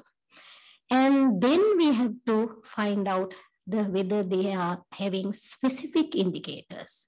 So I will concentrate only about frailty here, but there are specific indicators for each and every disease, neurological diseases, cardiovascular and respiratory and neurology and nephrology. So the individual patient who present with multiple comorbidities, significant impact on day-to-day living and deteriorating functional score, as I mentioned before, and combination of at least 3 of the following symptoms: weakness, slow walking speed, significant weight loss, exhaustion, low physical activity, and depression. So once we identify the patient has entered the end of life, we need to start discussions. Why? What are our aims? We need to explain the patient as well as the caregivers and relatives that he might last only few months. And we need to review current treatment based on the patient's goals. And we have to agree upon with the patient as well as the caregivers and the physician should agree and set up goals for further treatment, focusing on intervention to support living well, to improve the quality of remaining life, and intervention that are no longer helpful, sometimes the intervention that might futile and increase further burden to the patient. So all these discussions, treatment plan has to be documented and communicated with the colleague as part of the routine handover. When we refer these patients to local hospitals or even to other colleagues, we need to document all these things and we need to discuss those things which have identified, and it is very important to the patient.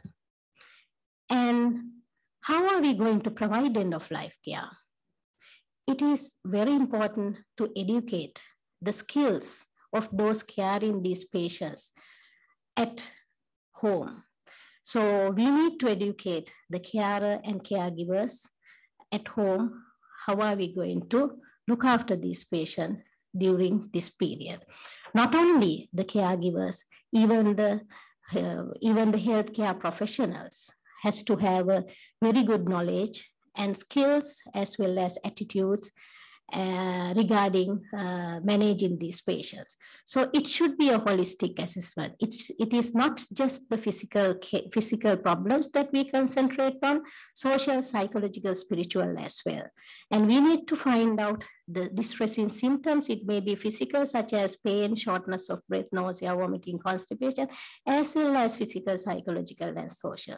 And it's very important to develop the communication skills, the caregivers, healthcare professionals.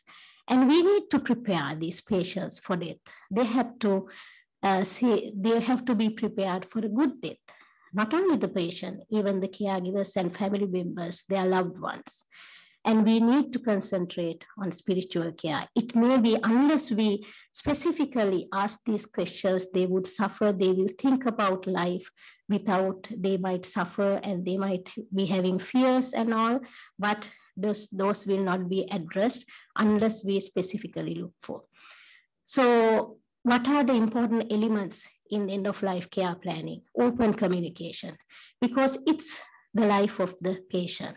The patient has to complete the life to leave this world.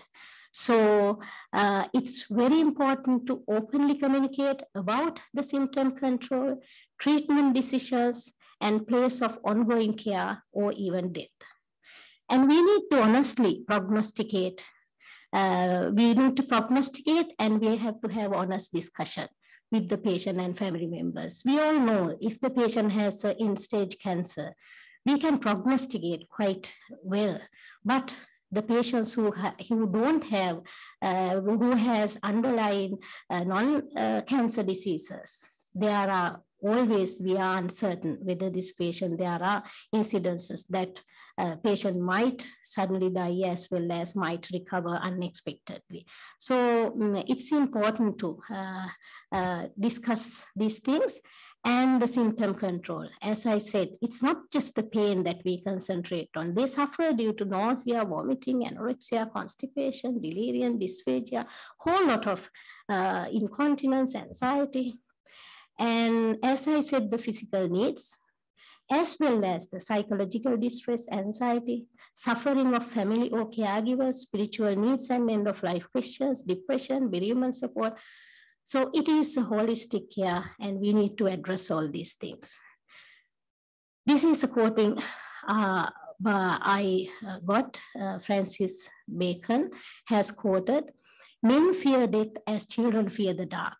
And as that natural fear is increasing in children is increased with theirs, so is the other. So we need to prepare them. We have to support them to face this unpleasant, or they have to face this situation. So the care at terminal phase is very important. It is important not only to the patient, especially for the family members, because the family members, how they view the manner of death of their loved ones will have a major effect on their bereavement. And it will echo down the years in the way they look at the healthcare as well as the process of this death. And we should be skillful, we should be skilled enough to diagnose dying. That is something which is very lacking in our healthcare system. We try all sort of unnecessary, futile interventions without addressing the problem. So it is complex, it's true, but it is a challenge, it's true, but we have to develop those skills. So we need to diagnose dying. So how are we going? What are the things that we have to address? We have to look into the performance status of the patient, disease trajectories, and the symptom burden. So there are 4 types of indicators which have found out. One is sociological, when the patient withdraws from social interactions and distances himself or herself. They don't talk much, they don't associate with others much. They become isolated and socially withdrawn. Psychic, when the individual accepts the death is imminent and retreats into himself. We don't openly talk about these things, but we don't know they have already accepted. They know that they are dying, but they have a lot of things to express, but no one talk about it. Psychic and biologic, resulting in reduced level of consciousness, and the psychologic, when physiologic, when the vital organs, lungs, brain, heart, and other major systems no longer operate effectively. So the basically signs of deterioration would be decrease in performance status and function, increase weight loss and frailty, increase in needs for support with activities of daily living, increase in unstable symptom burden, decrease in response to therapies, decrease in reversibility, specific deterioration associated with whatever the underlying illness, comorbidities of the particular patient. So then we all talk about good death. So what is this good death? There is no right or wrong way to die. We all have to die one day, but we all expect a nice birth as well as a good death and beautiful life. So studies have found out there are 6 major components in good death: pain and symptom management, clear decision-making regarding the care, management, medications, as well as their life values and life events. Preparation for death. We need to prepare the patient for the death as well as the family to minimize the bereavement. And completion of life. We all want to complete life. So if we want to go abroad, we want to settle the things at home before we leave. If a mother wants to go for work in the morning, leaving their little ones at home, right? So they want to do things before they leave. So we all want to complete things before we go. So completion of life, contributing to others. They may be having a lot of things that they want to tell and contribute and give to others. Affirmation of a whole person. It is not just a dead body. It's just not an organ or any thing. So it is a whole person who is going. So even though the patient is in end of life phase, they still have volition, cognition, giving and receiving love. So they are people who has all these things. So it is defined good death as free from avoidable distress and suffering for patients, families, and caregivers, and reasonable, consistent with clinical, cultural, and ethical standard. So the good death is cultural thing, as well as it's depend on the people's beliefs and values. So how are we going to provide emotional comfort during this period? Keep them company, talk to your loved ones, read them, watch movies together, and simply sit and hold their hand. So be with the patient, talk to the patient, read the patient, keep them company. Don't burden the patient asking unnecessary questions. Don't burden the patient asking unnecessary questions, but as well as try to help to reduce the fear of death, dying, and we need to help them to cope with sadness and loss. They are going to lose a lot of things, not only the social contacts, loved ones, and the financial and other stuff. They are going to lose their whole life. So, and allow your loved ones to express their fear of death. So unless we talk to them, unless we open up their worries, so they will not come out with. The usual happening in Sri Lankan setting is that the diagnosis is not delivered to the patient. So, and one study has done by Dr. Pereira, ENT surgeon, with cancer patient, whether to tell or not the diagnosis. You won't believe more than 94% of Sri Lankan people actually wanted to know the diagnosis. So if you actually, there are incidences that some patients, they don't want to know anything. So they are very poor. So you need to explore and find out whether they really would want to. So otherwise you will never be able to explore, open up these things, allow them to reminisce, talk about their life and past experiences. And avoid withholding difficult information, as I explained before. Honor their wishes. Reassure the patient that you will honor their wishes, such as advance directives, living wills, even though they are not legalized in Sri Lankan setting, but we can find out what are their wishes and we can actually work towards that. And respect the patient's needs for privacy. So, so that is something again that we have to think about. So terminal phase, actively dying phase, typically lasts for hours or days, and sometimes very rarely some patients live a couple of weeks. Some patients die gently, but some patients will have a lot of suffering during the last few days of life. So reassure the patient that it is okay to die. You won't believe the other developed countries. Sometimes they don't, we should give permission for them to go, otherwise they don't go. So that is why allow them to, give them permission, allow them to complete their life. Then they will go.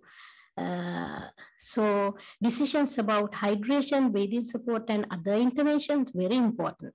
So though we understand that this intervention at terminal phase is futile, but the relatives do not look at in that manner, because they think at the prolonging of even 1 hour of life would be something that you are giving to the patient. But they don't realize that it is another prolongation of agony. So we need to discuss these patients because they really love their loved ones.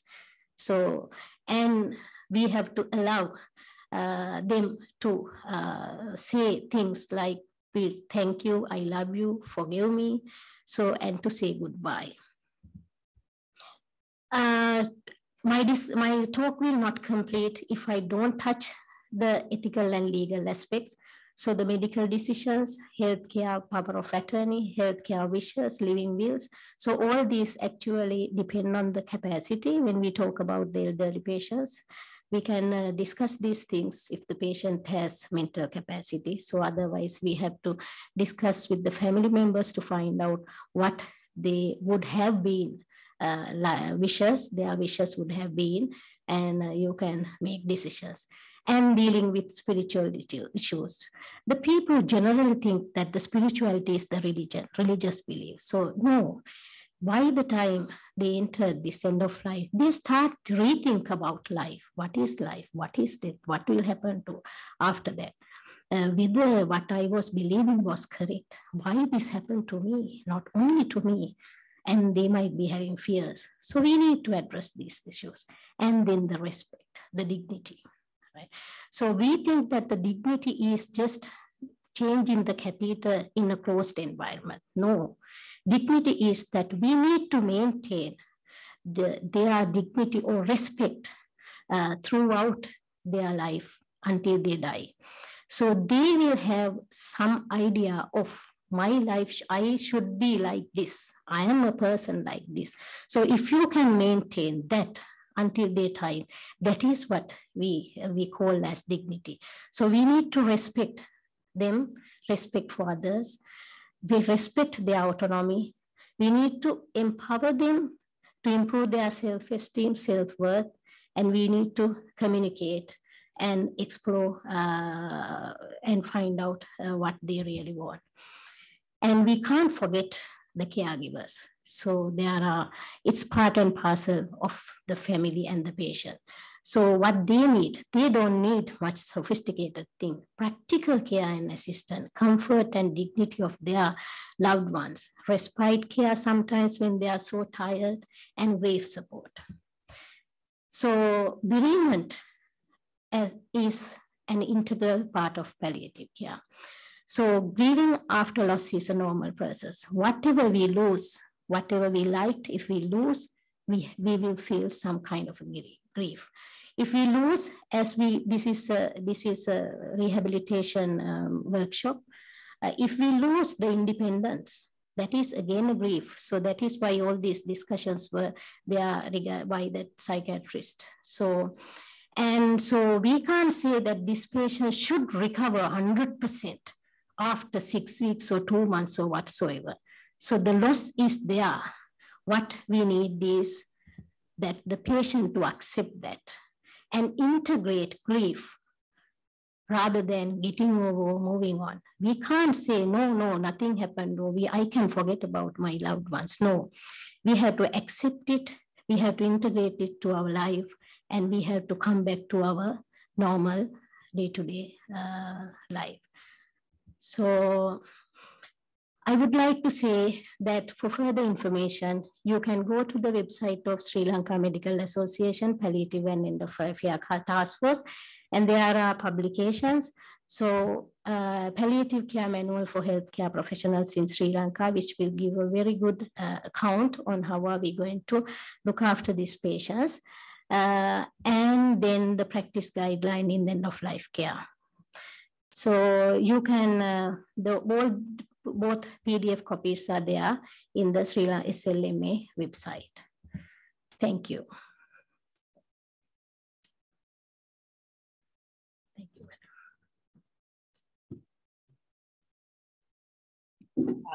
Thank you very much, Dr. Udayangani. Now the session is open for questions.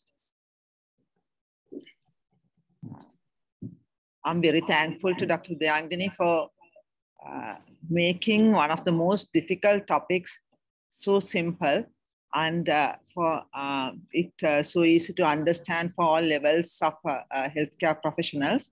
I just was wondering that holding hands and COVID deaths, and how the patients and the caregivers would have felt during the COVID crisis, and even now we see COVID patients.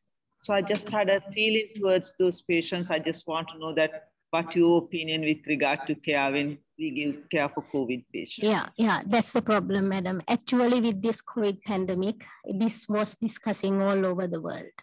So they die without their loved ones around. So, and that was pathetic. And they were sometimes on machines because it is acute thing. And even though during the dying phase, even though the patient has entered the irreversible phase, still there would be active treatment. And so in other countries, what they actually did was, with this sophisticated new information, new technology, actually they were linked with their loved ones via these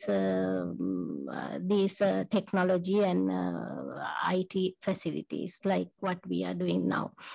But the holding hand and being the patient with their loved ones will never be able to replace with this online or that kind of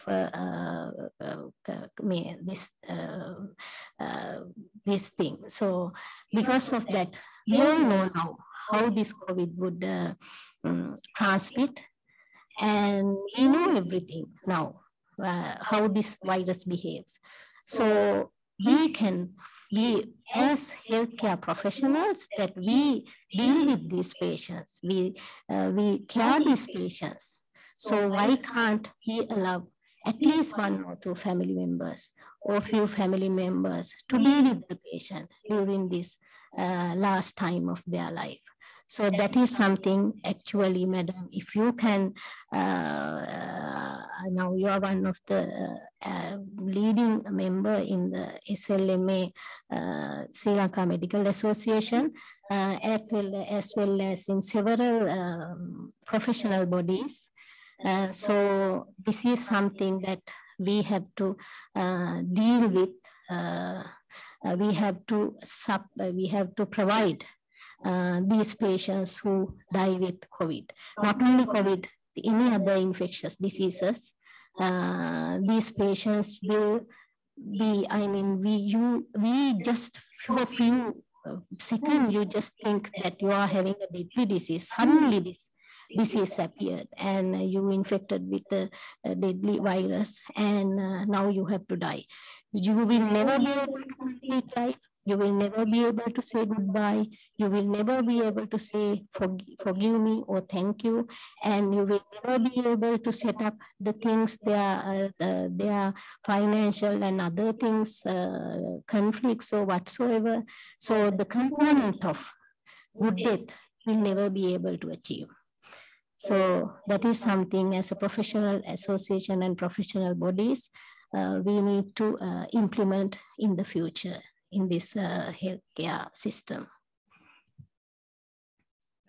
Thank you, Dangani. I just was thinking another aspect of the same. I think that would not go together. Say, for instance, when a patient with COVID comes, if it's an elderly patient, a person who needs a caregiver, more often I see that the nurses and the hospital staff is so interested in keeping a relative of the patient.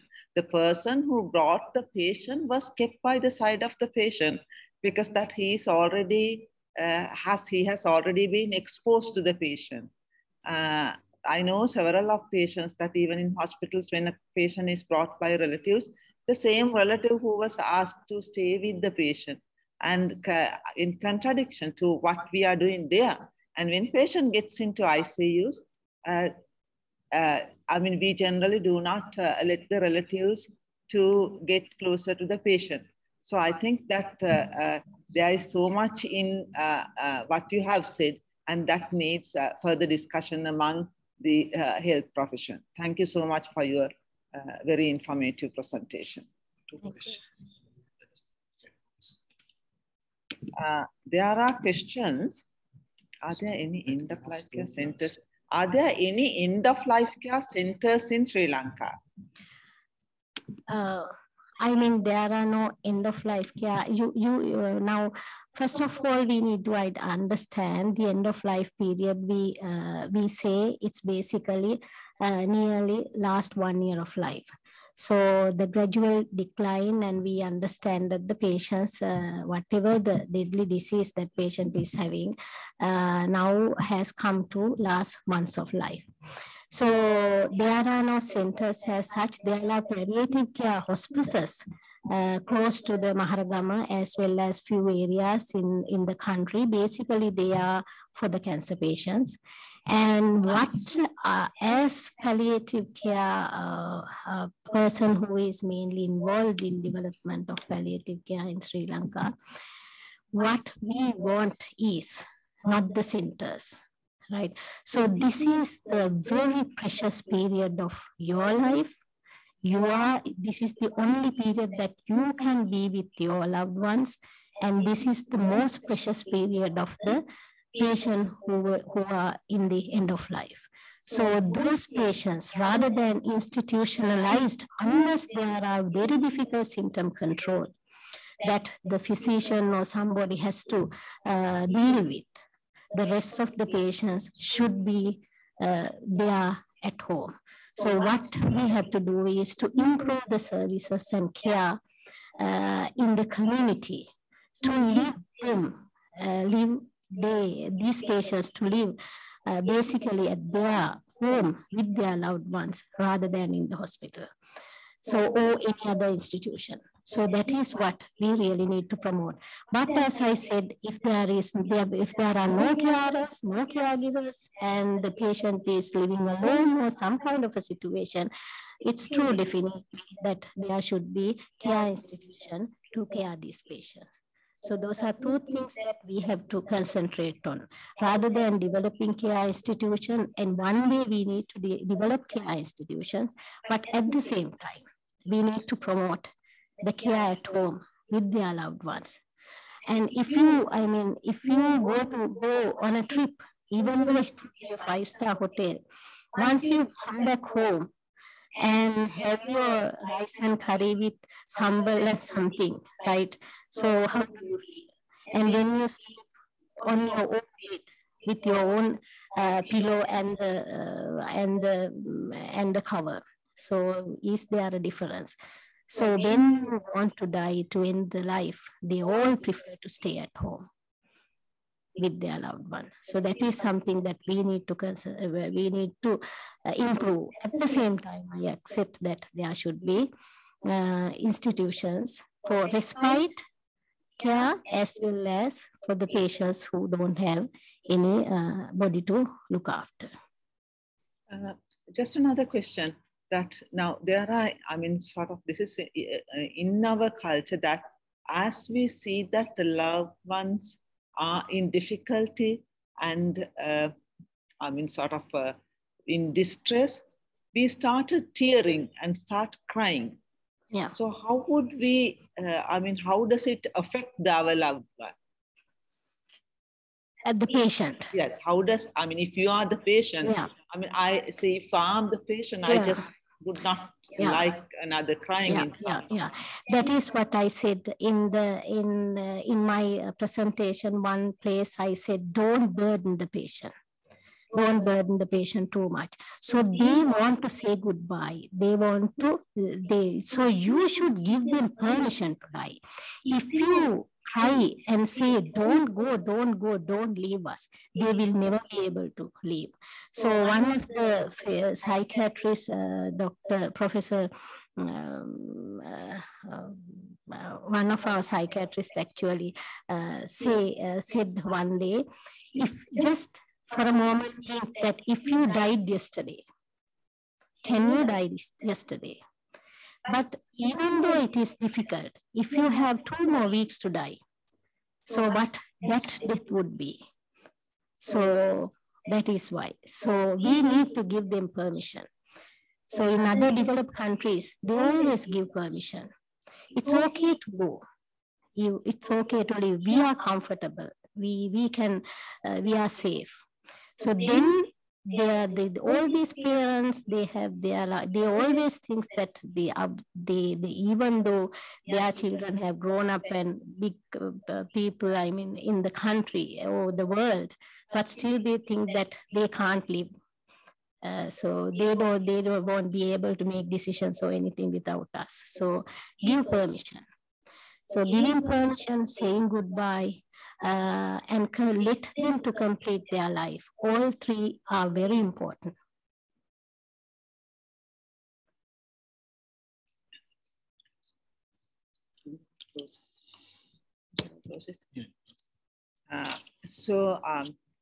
For both of us, on behalf of Dr. Nandana Vilage and myself, let me thank all two speakers of this very important symposium, care in the elderly and coping up with the disability. I mean, we know that about 15% of our community is elderly, and these are part and parcel of, I mean, sort of life and the skills that has to be there with all healthcare professionals, all grades of healthcare professionals, and all healthcare professionals practicing in all specialties.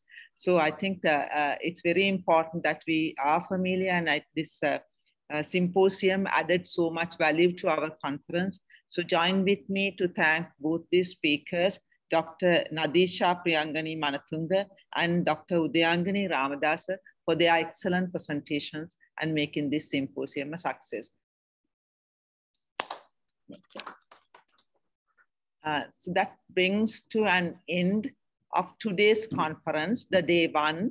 And let me thank all of you for being with us from the beginning up to now for this very important. We had 3 fruitful symposia: neurodevelopment disorders in children, psychology and disability, care in the elderly, and coping up with disabilities.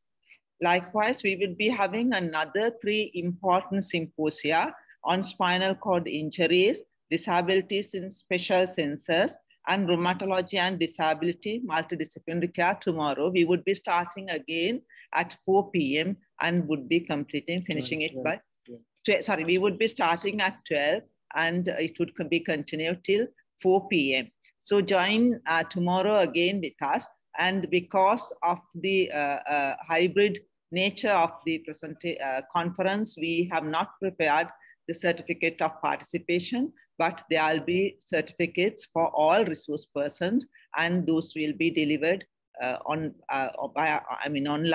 So those would be electronic certificates for participation, for contribution as resource persons. So thank you again, and join with us tomorrow. And until then, stay safe. Thank you.